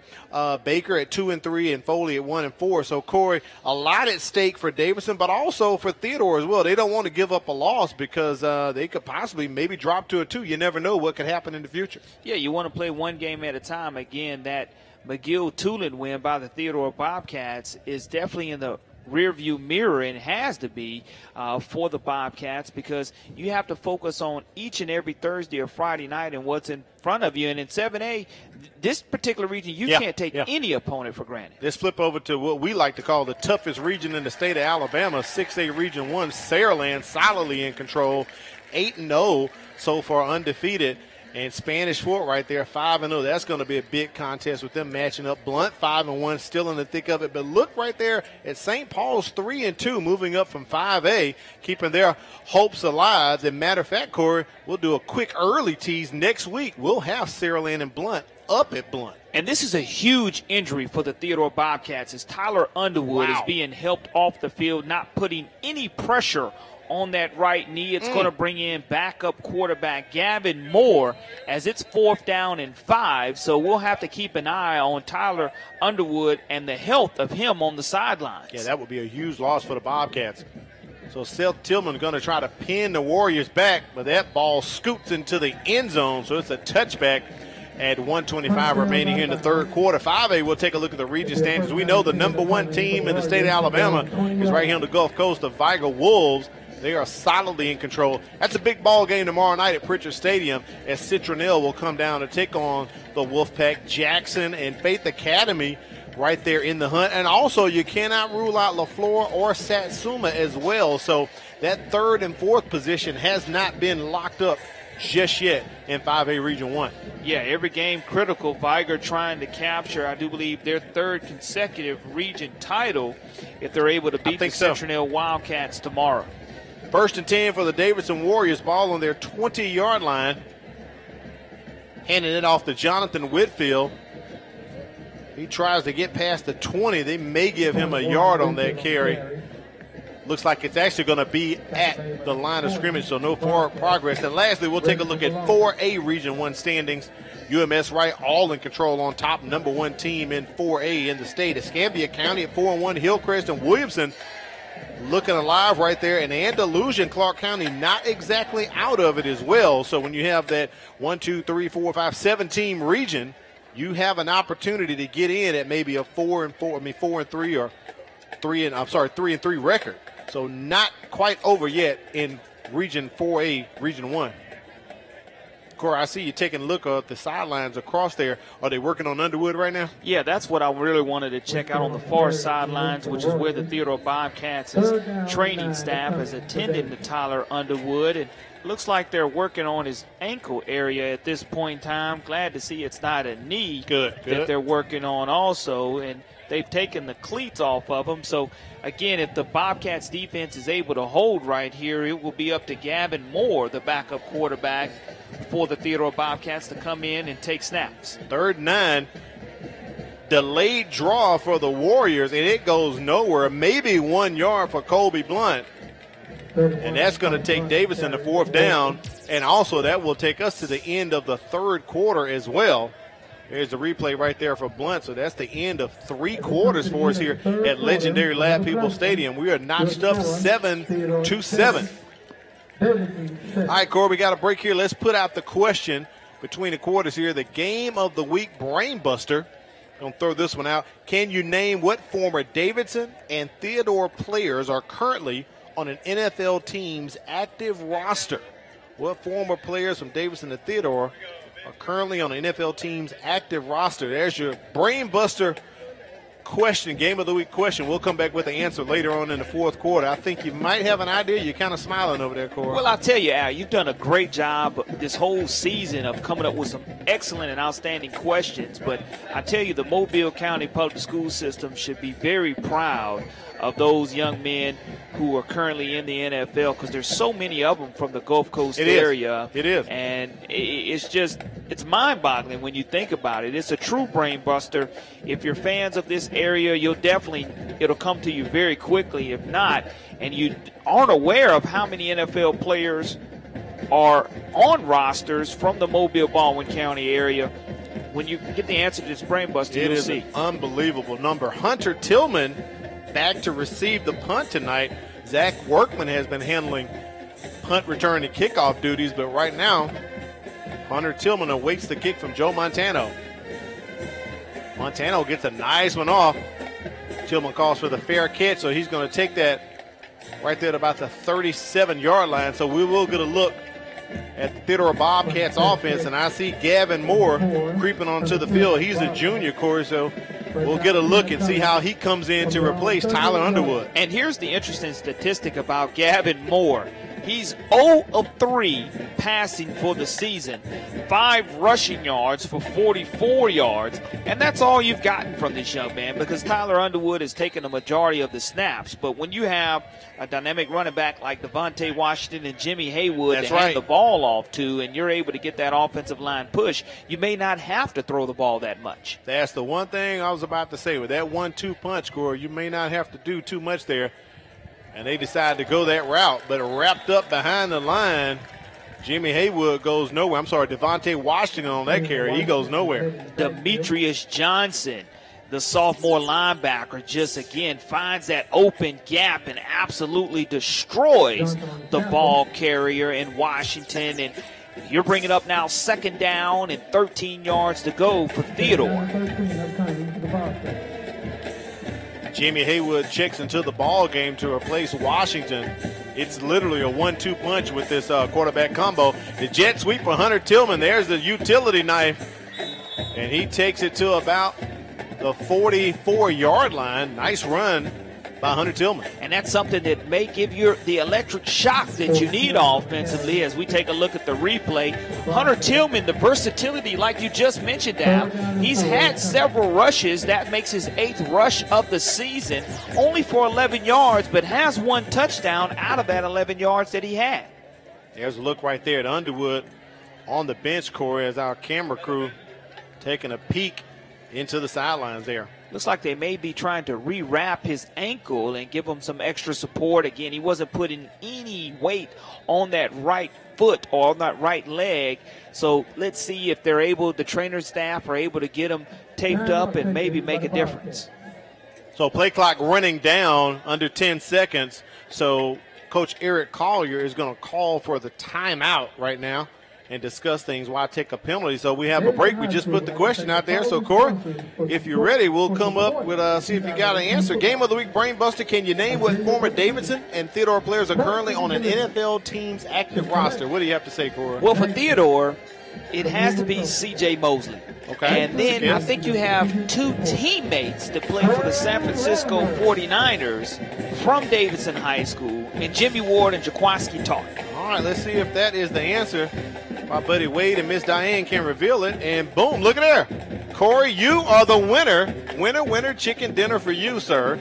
C.J. Mosley with the Ravens and Jaquaski Tartt and Jimmy Ward, San Francisco 4. And very odd, both went to the same high school and both on the same team. We were mentioning Sam Shelton earlier from Hankins Middle School. Right. We were talking with him yesterday at the Crichton Optimist Club banquet. He had an opportunity to coach 3 first-round draft picks. Unbelievable. All from the Mobile County Public School System middle school team when he was coaching at Pillins. You had Nick Fairley.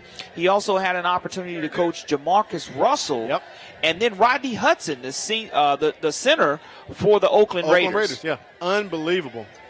Jimmy Haywood, no surprise there as he takes that ball past the midfield stripe to pick up a first down. So, yeah, that was unbelievable when Coach Shelton shared that with us yesterday. I couldn't believe that. Wow. Yeah, I mean, it's hard enough to coach 1 NFL player, much less 3 coming all out of the first round. And the Theodore Bobcats wanted to come out of this game trying to stay injury-free, as next week they're going to be playing host to the MGM Vikings. But you look at Workman over there on the bench, it looked like he was in a little bit of agony and pain, and you already see the starting quarterback Tyler Underwood go out. So Gavin Moore really has his hands full coming out with the tie ball game. Jet sweep to Hunter Tillman, and look at him go. He's near the numbers. Picks up the first down and keeps chugging along to about maybe the 35-yard line. Corey, that is something we talk about week after week, especially the last couple of weeks. We've been able to see Theodore and also Davidson. And as we talk to Coach Collier and Coach Ridgway and Ham Barnett, they're 2-deep lineup for us. The lineup really hasn't changed. They've remained healthy.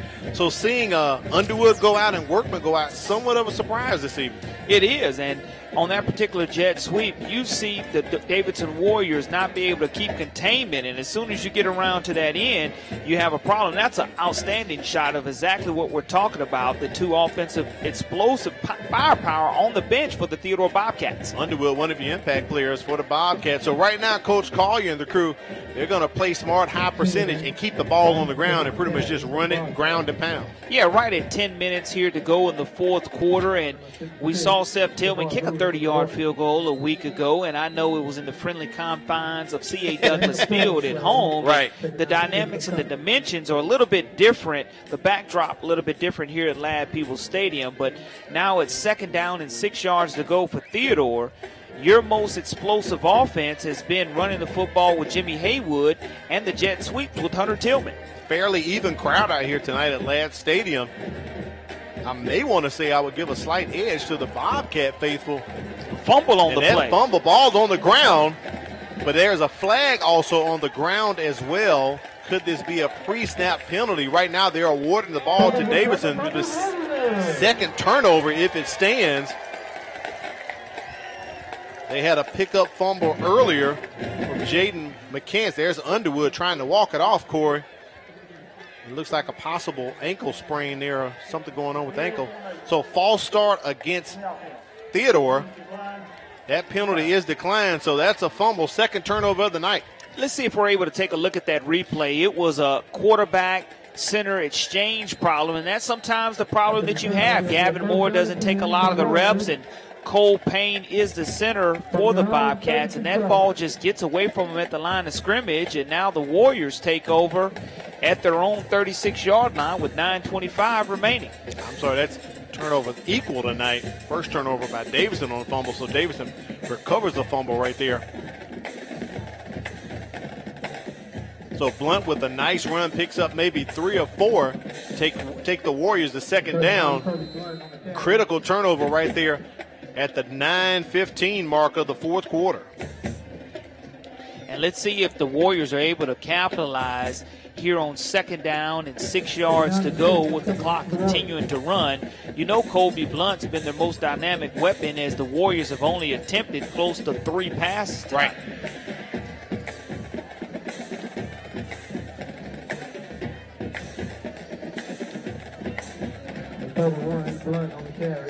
Blunt picks up maybe a yard or 2, so it's third down and about 5 right here. Critical play call for the Warriors, sitting in no man's land, if you want to call it.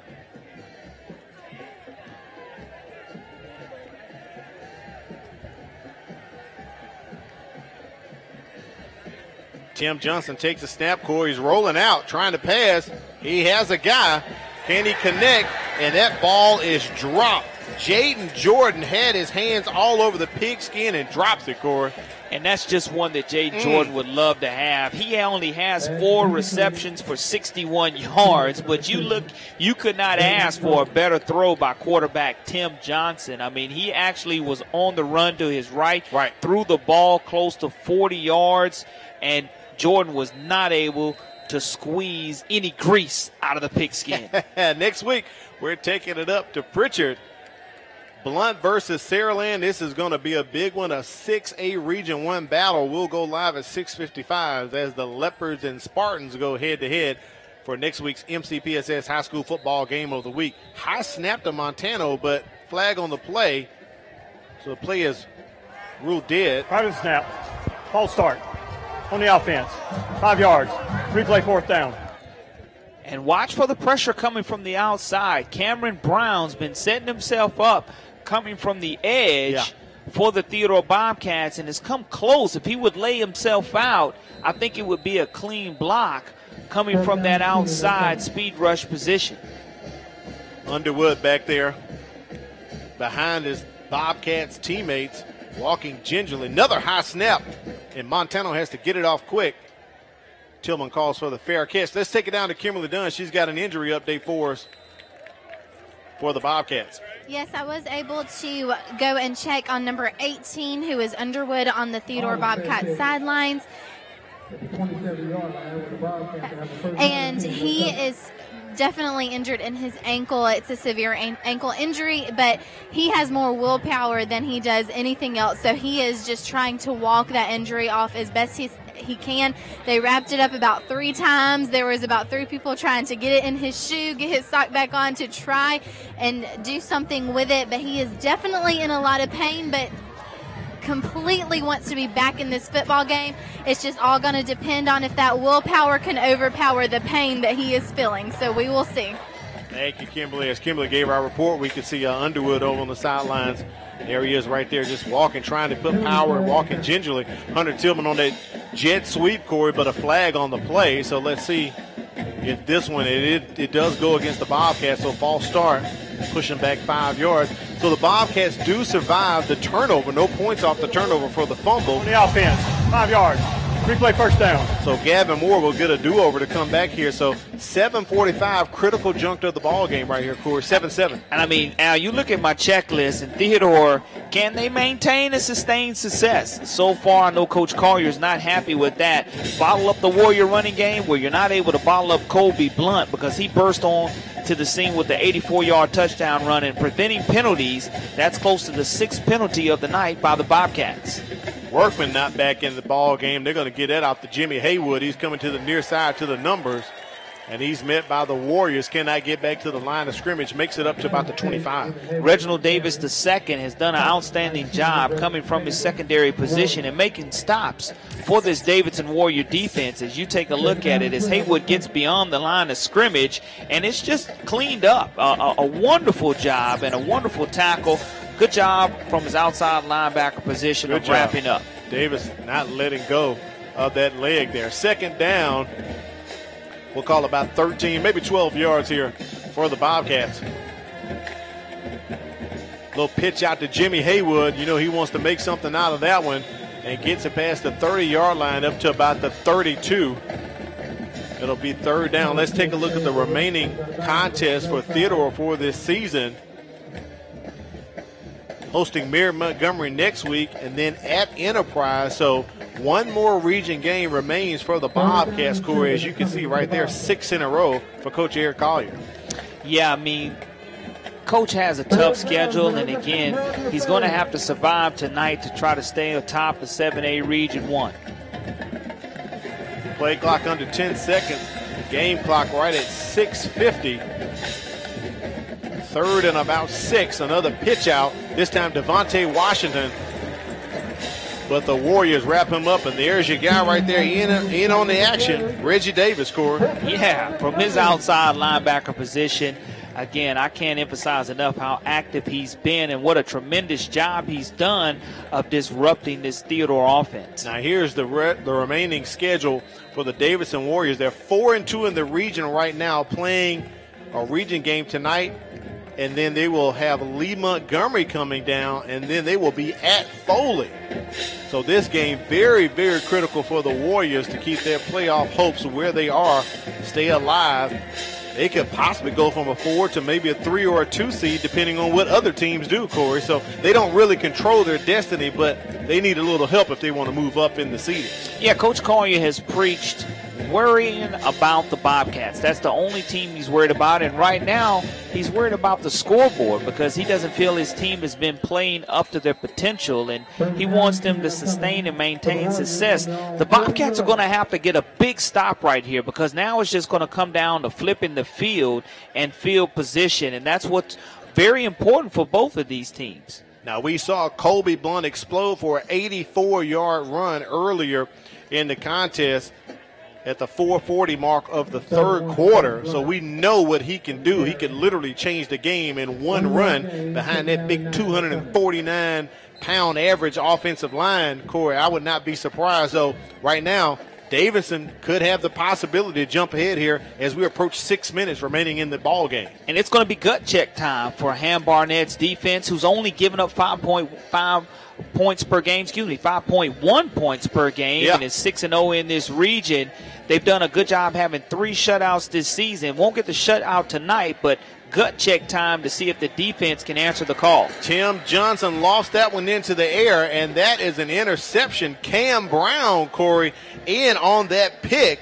Wow, Cam Brown brings it down. And yep, that's pretty much going to put that ball into Theodore's possession there. Wow. Cam Brown's 3rd interception of the season. He's the 5'10", 180-pound senior who will be playing again as an impact player in tonight's game listed by us, and also in the Alabama-Mississippi All-Star game. Had an interception a week ago, comes up with his 2nd interception in back-to-back weeks. You look at him, he's roaming the field, does a good job of reading the eyes of Tim Johnson, and comes away with a huge pick with 5:37 remaining here in the fourth quarter. Let's see if the Bobcat offense can get it going. Well, that's 2 turnovers for the Davidson Warriors as Jimmy Haywood runs the ball for about 3 or 4 yards up to the 35-yard line. Positive yards on first down by the Bobcats, and that's going to be the biggest thing for them to go ahead. And the offensive line has remained intact, even though you have Workman and Underwood on the bench with injuries of some sort. And the Bobcats just have to be able to dominate at the line of scrimmage here this last 5 minutes and get in the field goal range or in the plus side of the field of the Warriors. Hunter Tillman in motion. They fake the jet sweep and give it to Jimmy Haywood as he barrels up past the 40-yard line. Picks up a couple more, so it's going to be 3rd and short as the Bobcats are in front of the chains. No bigger play in the game for the Davidson Warrior defense than getting a stop right here on third down. You don't want those chains to continue to move for Theodore, and you know they want to go to their ground and pound game, because when you have a big back like Jimmy Haywood who's able to run and be elusive between guard and tackle the way he is, he's able to go forward with his momentum and pick up yardage. Critical play right here, 3rd and 1. And it looks like it was a miscommunication between Moore and Haywood, but I think Haywood took the high road as the senior, said, give me the ball and let me run. If we take a look at the replay, he just took the football away from Gavin Moore on that handoff, as it was a miscommunication. He took the snap away from him. Wow. Almost like a Wildcat snap, even though it wasn't intended to be. Was able to move the chain and move the pile of the Warriors defense. Right here, the Davidson Warriors defense may be getting a little tired, but I expect offensive coordinator Justin Ridgway to keep pounding the football. Handoff once again to Haywood as he's approaching the midfield stripe. And we are approaching the 3-minute mark. Corey, have you even given consideration to the pigskin player of the game so far right now? I really have. And, I mean, right now for the Davidson Warriors, you have to lean toward Colby Blunt. Right. And for the Theodore Bobcats, Jimmy Haywood has really done a good job of running the pigskin tonight also. Those two men both responsible for the scores on the board tonight. Blunt with the 84-yard touchdown and Haywood with a 2-yard run to get on the board first. Hunter Tillman on that jet sweep, and Corey, that's enough to sweep to a first down from my vantage point here atop legendary Lab People Stadium. We've seen the Bobcat offense run this play maybe 4 times tonight, and it's just the jet sweep to Hunter Tillman. Once you lose containment on the outside, he's able to turn that corner and get those additional yards that he needs to move those orange sticks across the way. That is first down. And right now, Coach Collier playing it smart, keeping it on the ground, him and his offensive coordinator, Coach Ridgway, but also allowing the clock to be their ally, because they know they in their back pocket, they have Seth Tillman, who kicked 2 last week, I believe, against McGill. 2 field goals to help them beat McGill. While we got a break right here, let's take a look at the Alabama Sports Writers Association state football poll. So 7A, I'm sure we have some movement in there.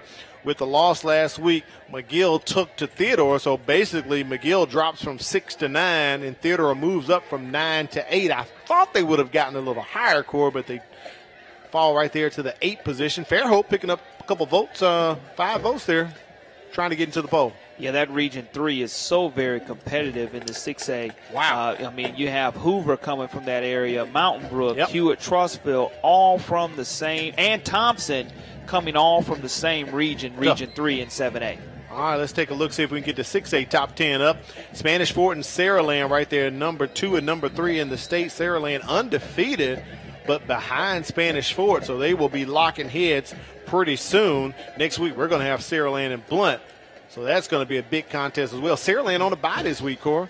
Yeah, and it's up to Jeff Kelly and his team off to an 8-0 start to get fresh and have that big matchup that we're going to have right here next week. Low snap, 1st and 10, and Jimmy Haywood is wrapped up by the Warriors after that timeout by Eric Collier.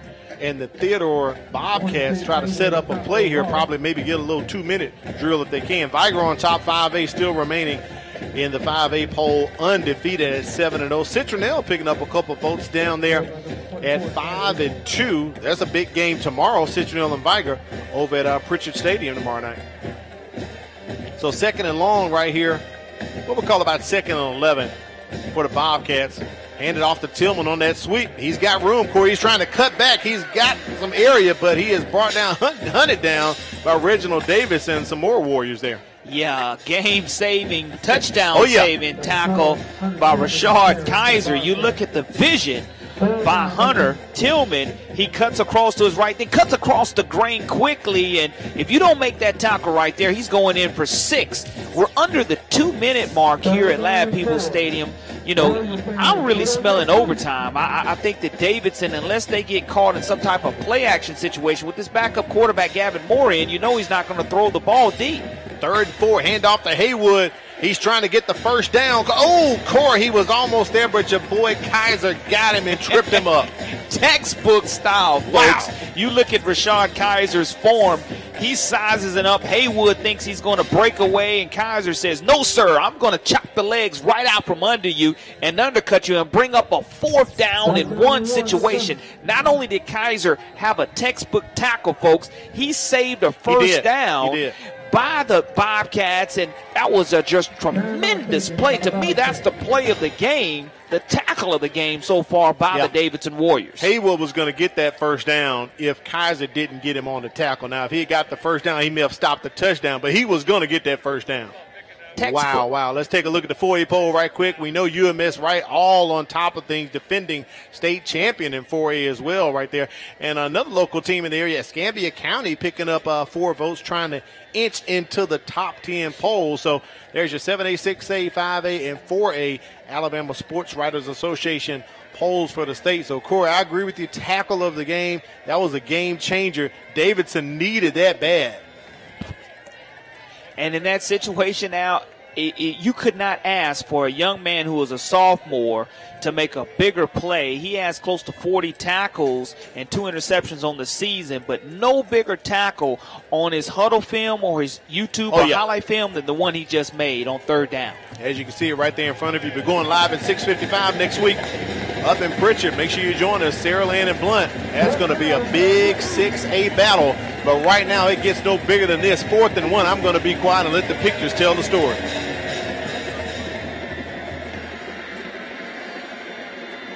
Haywood up the middle with the big gain. Corey, we thought we may have seen a flag on the play. There should have been a false start. You look at the replay, and we're not able to actually pick it up right there. But I do believe the fullback moved early, and the Warriors coaching staff on the sidelines is irate that there was no flag on the play early. I thought it was coming out too. Tremendous yardage picked up on 4th down and 1 by this Bobcat team, already down to the 18-yard line of the Warriors.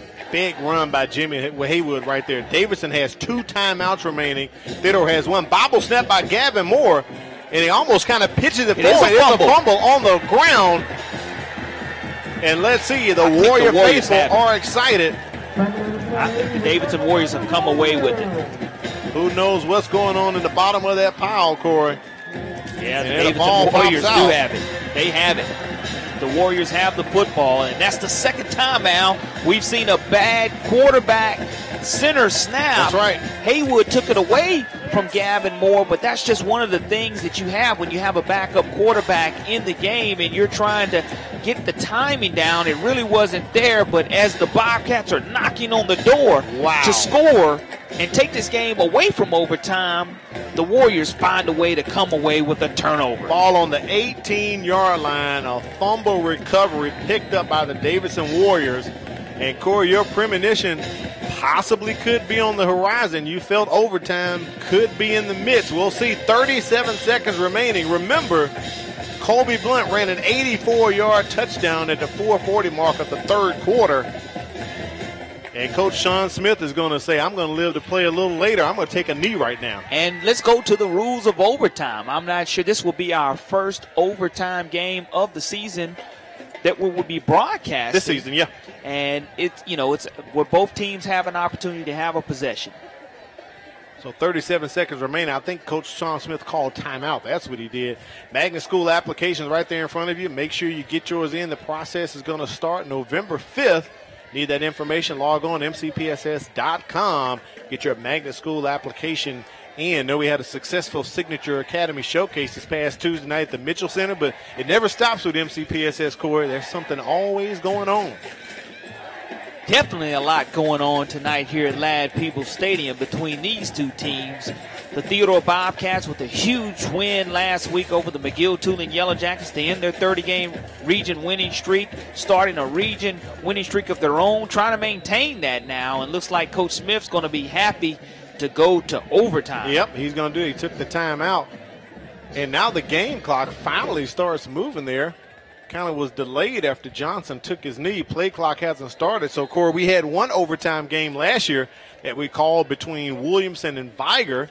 So this will be our first overtime ball game this year. Well, we talked about at the beginning of the specialist for both teams. Seth Tillman winning the Player of the Week award for the Crichton Optimist Club for his great special teams play against the McGill-Tooling Yellow Jackets.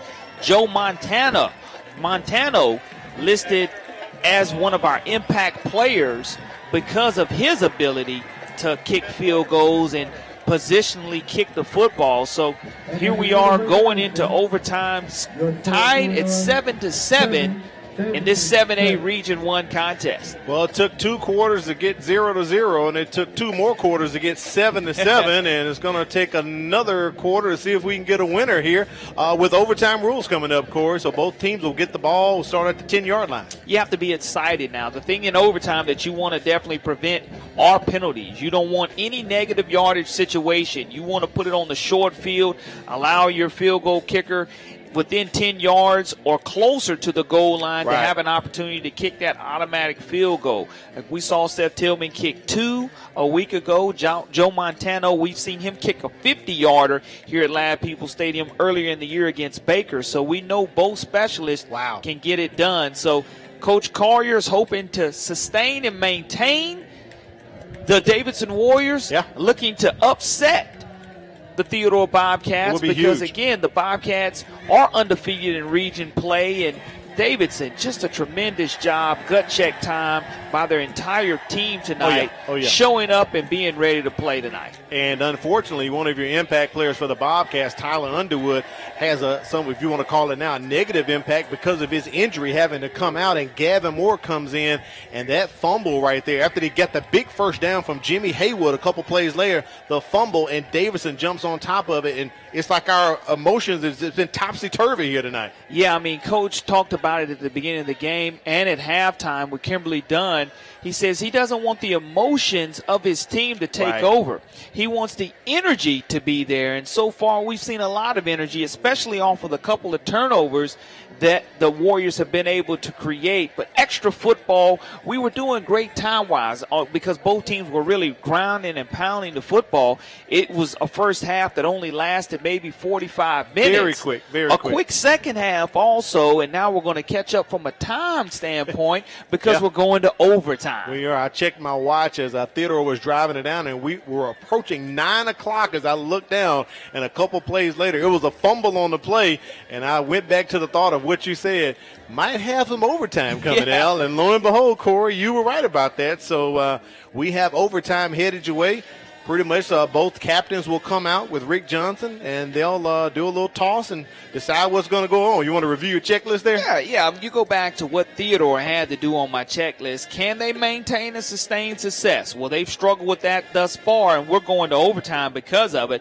Bottle up the Warrior running game. I know Colby Blunt has at least over 130 yards rushing tonight, and preventing penalties. A couple of penalties have been costly and really been negative for the Theodore Bobcats. On the flip side of that, the Davidson Warriors put enough pressure on Tyler Underwood to actually probably at the bottom of the pile have him to come up with some type of ankle injury. They were able to find field position by Joe Montano, and this defense was able to hold its own. And defending the deep ball, you haven't seen Moore or Underwood complete a pass over some 25 yards, which would be considered an explosive play. Now we're in overtime looking for a fantastic finish here at Lab People Stadium. So Davidson will be defending the north end zone as Theodore will be moving forward. And we are headed to overtime here at Lad People Stadium. Al Weed and Corey LeBounty, Kimberly Dunn on the call. Corey, I like to call it now. We're getting some free football going on. Free football, you have to enjoy it. I know Coach Williams from BC Range just said, too blessed to be stressed, extra football. You're exactly right, Coach Williams. I am too blessed to be stressed because I'm not one of those coaches out there on the sidelines having to endure this extra overtime period. And I know Lee Shervanian was tuned in earlier. He goes to bed very early, but I hope he does not miss this fantastic finish here at Lab People Stadium tonight either. For the first down, the 10-yard line of Davidson. All right, they're going to spot the ball at the 10-yard line. We'll see the Bobcats offense. Let's see what they can put up on the board here as we go into the first overtime period.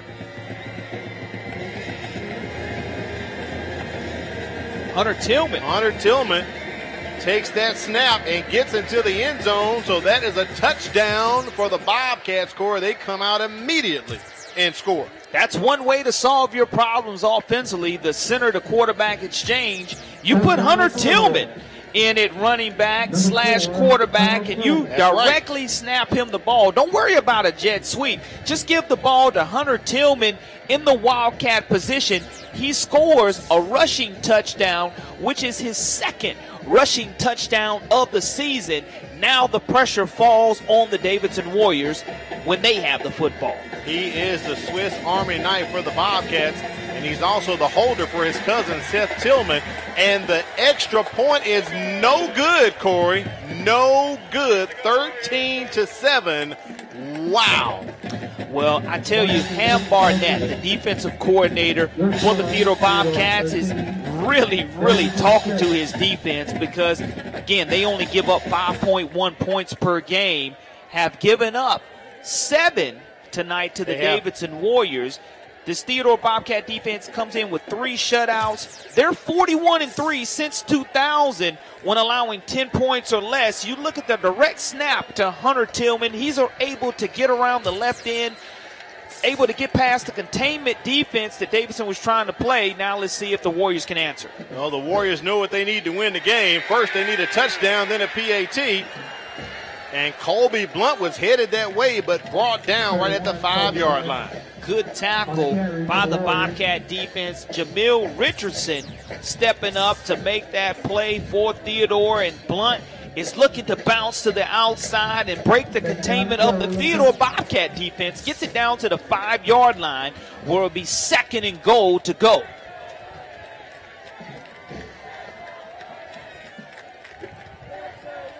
Tim Johnson in the shotgun looking to pass this one. Throws it across the middle. If that's picked off, it would have been the ball game. Oh, my goodness. A.J. Braxton can't believe he couldn't reel it in, Corey. Trying to go to the tight end, Jerquan Scott, the 6'4", 248-pound senior, trying to leak out, and Tim Johnson really was eyeing him down as he rolls out to his right, tries to throw back left. It's always tough when you throw across your body, but an interception opportunity is dropped. Now it's 2-down territory because you have to score a touchdown, but an extra point and a touchdown will win the game for the Warriors. Gutsy call by the Warriors right there. In the pistol formation, they're going to go high percentage, hand off to Colby Blunt, and a wall of Bobcats push him back at the 4-yard line.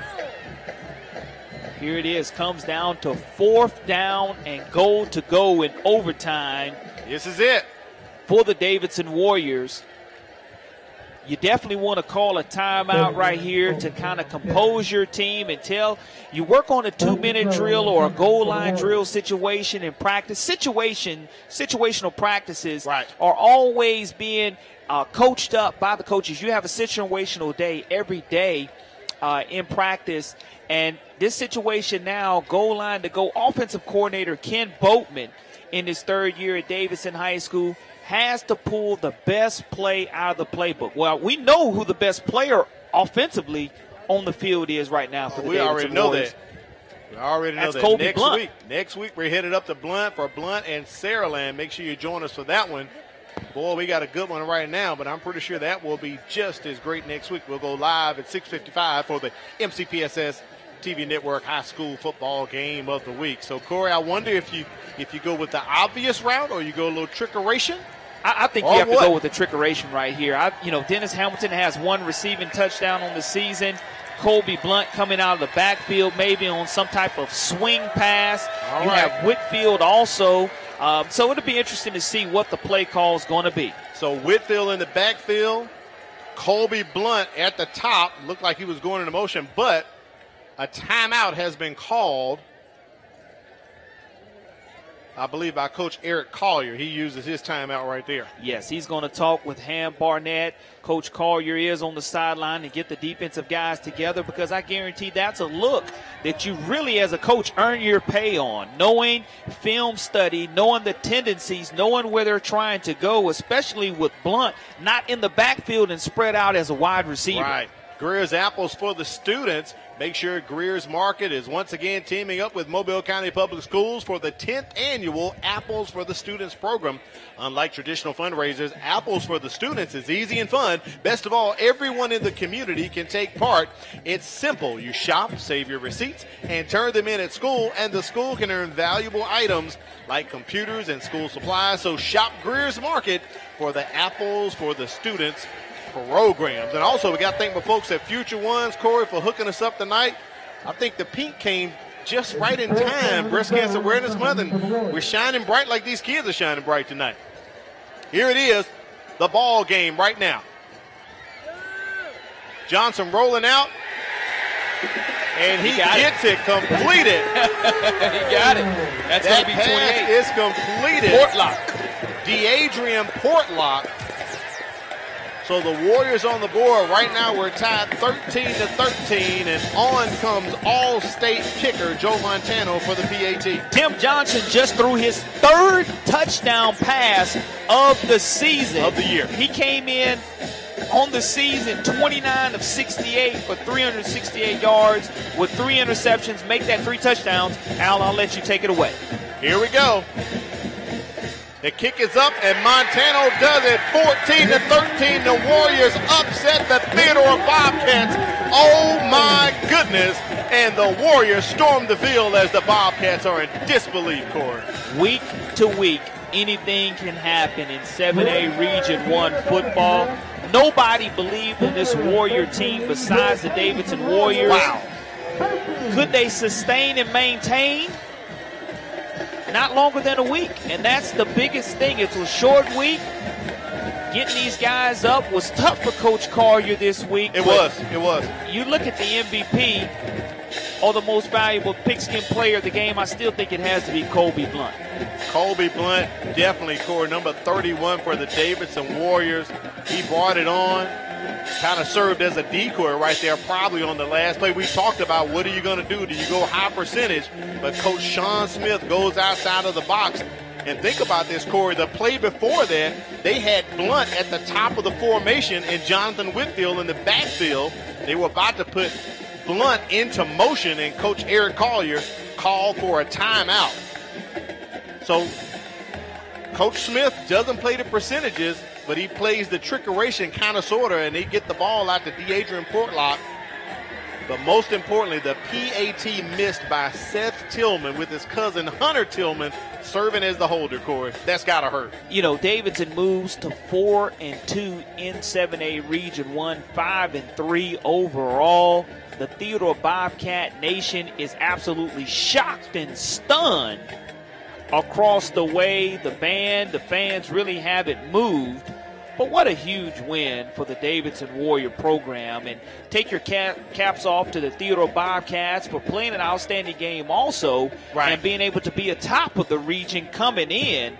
But, you know, the Davidson offense found a way to answer when they had to in overtime. They showed a formation that they really hadn't showed before, and Portlock has his first receiving touchdown of the season, along with the third passing touchdown by quarterback Tim Johnson. You're right about that. And Corey, here's the real thing about it. A couple weeks ago, we had Davidson and MGM, and we saw Tim Johnson's second touchdown pass of the season, and we just witnessed his third touchdown pass of the season.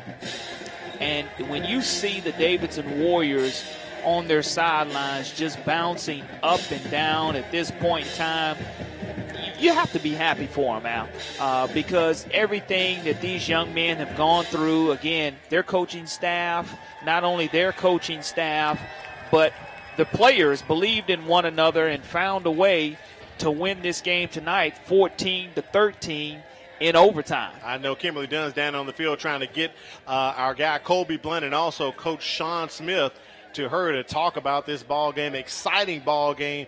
It was emotionally up and down, topsy-turvy. Just when you thought one team was heading to the end zone, then boom, a turnover happens. Then the other team shuts them down 3 and out. Then boom, something else happens.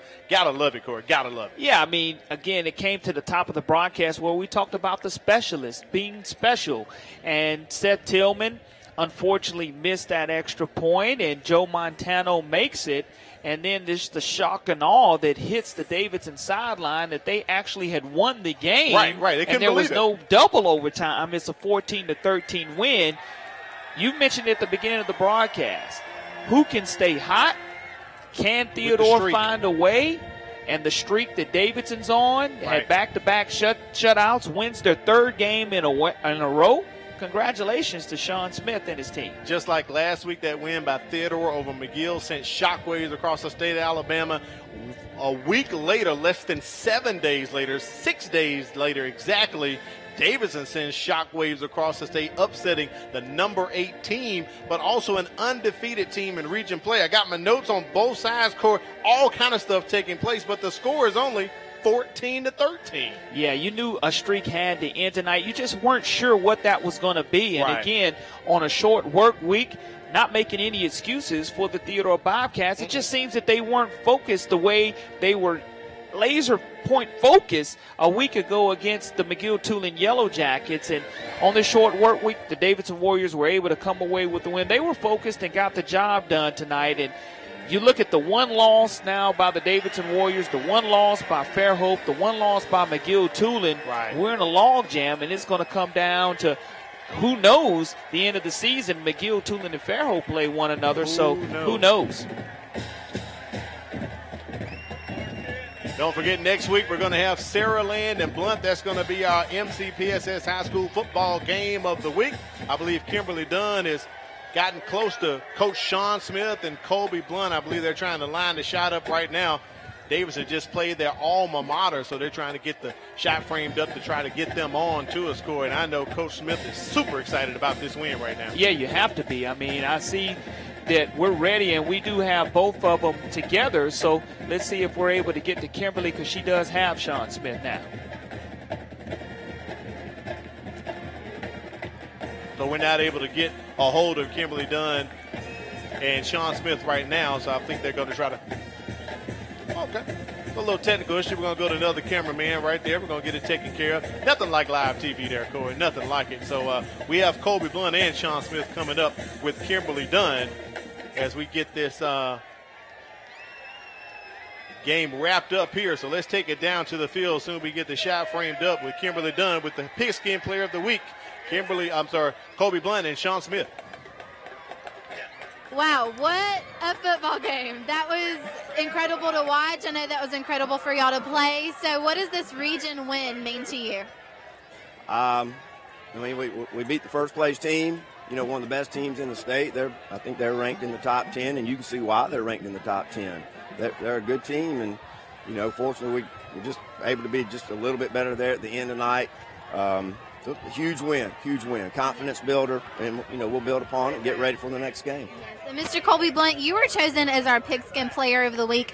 We choose a player from our game that we do that we just feel that really is the example of what the game was like. And congratulations on the win. So what does this win mean to you personally? It's big for us, but the most important, it was a big win. We're going to celebrate it this weekend, but like my coaches say, the most important game is the next game. So starting this week, we're going to get ready for our next opponent and get ready for the rest of the season, because it's going to be a long one. Yeah, so it sounds like y'all have instilled some pretty good qualities in these players.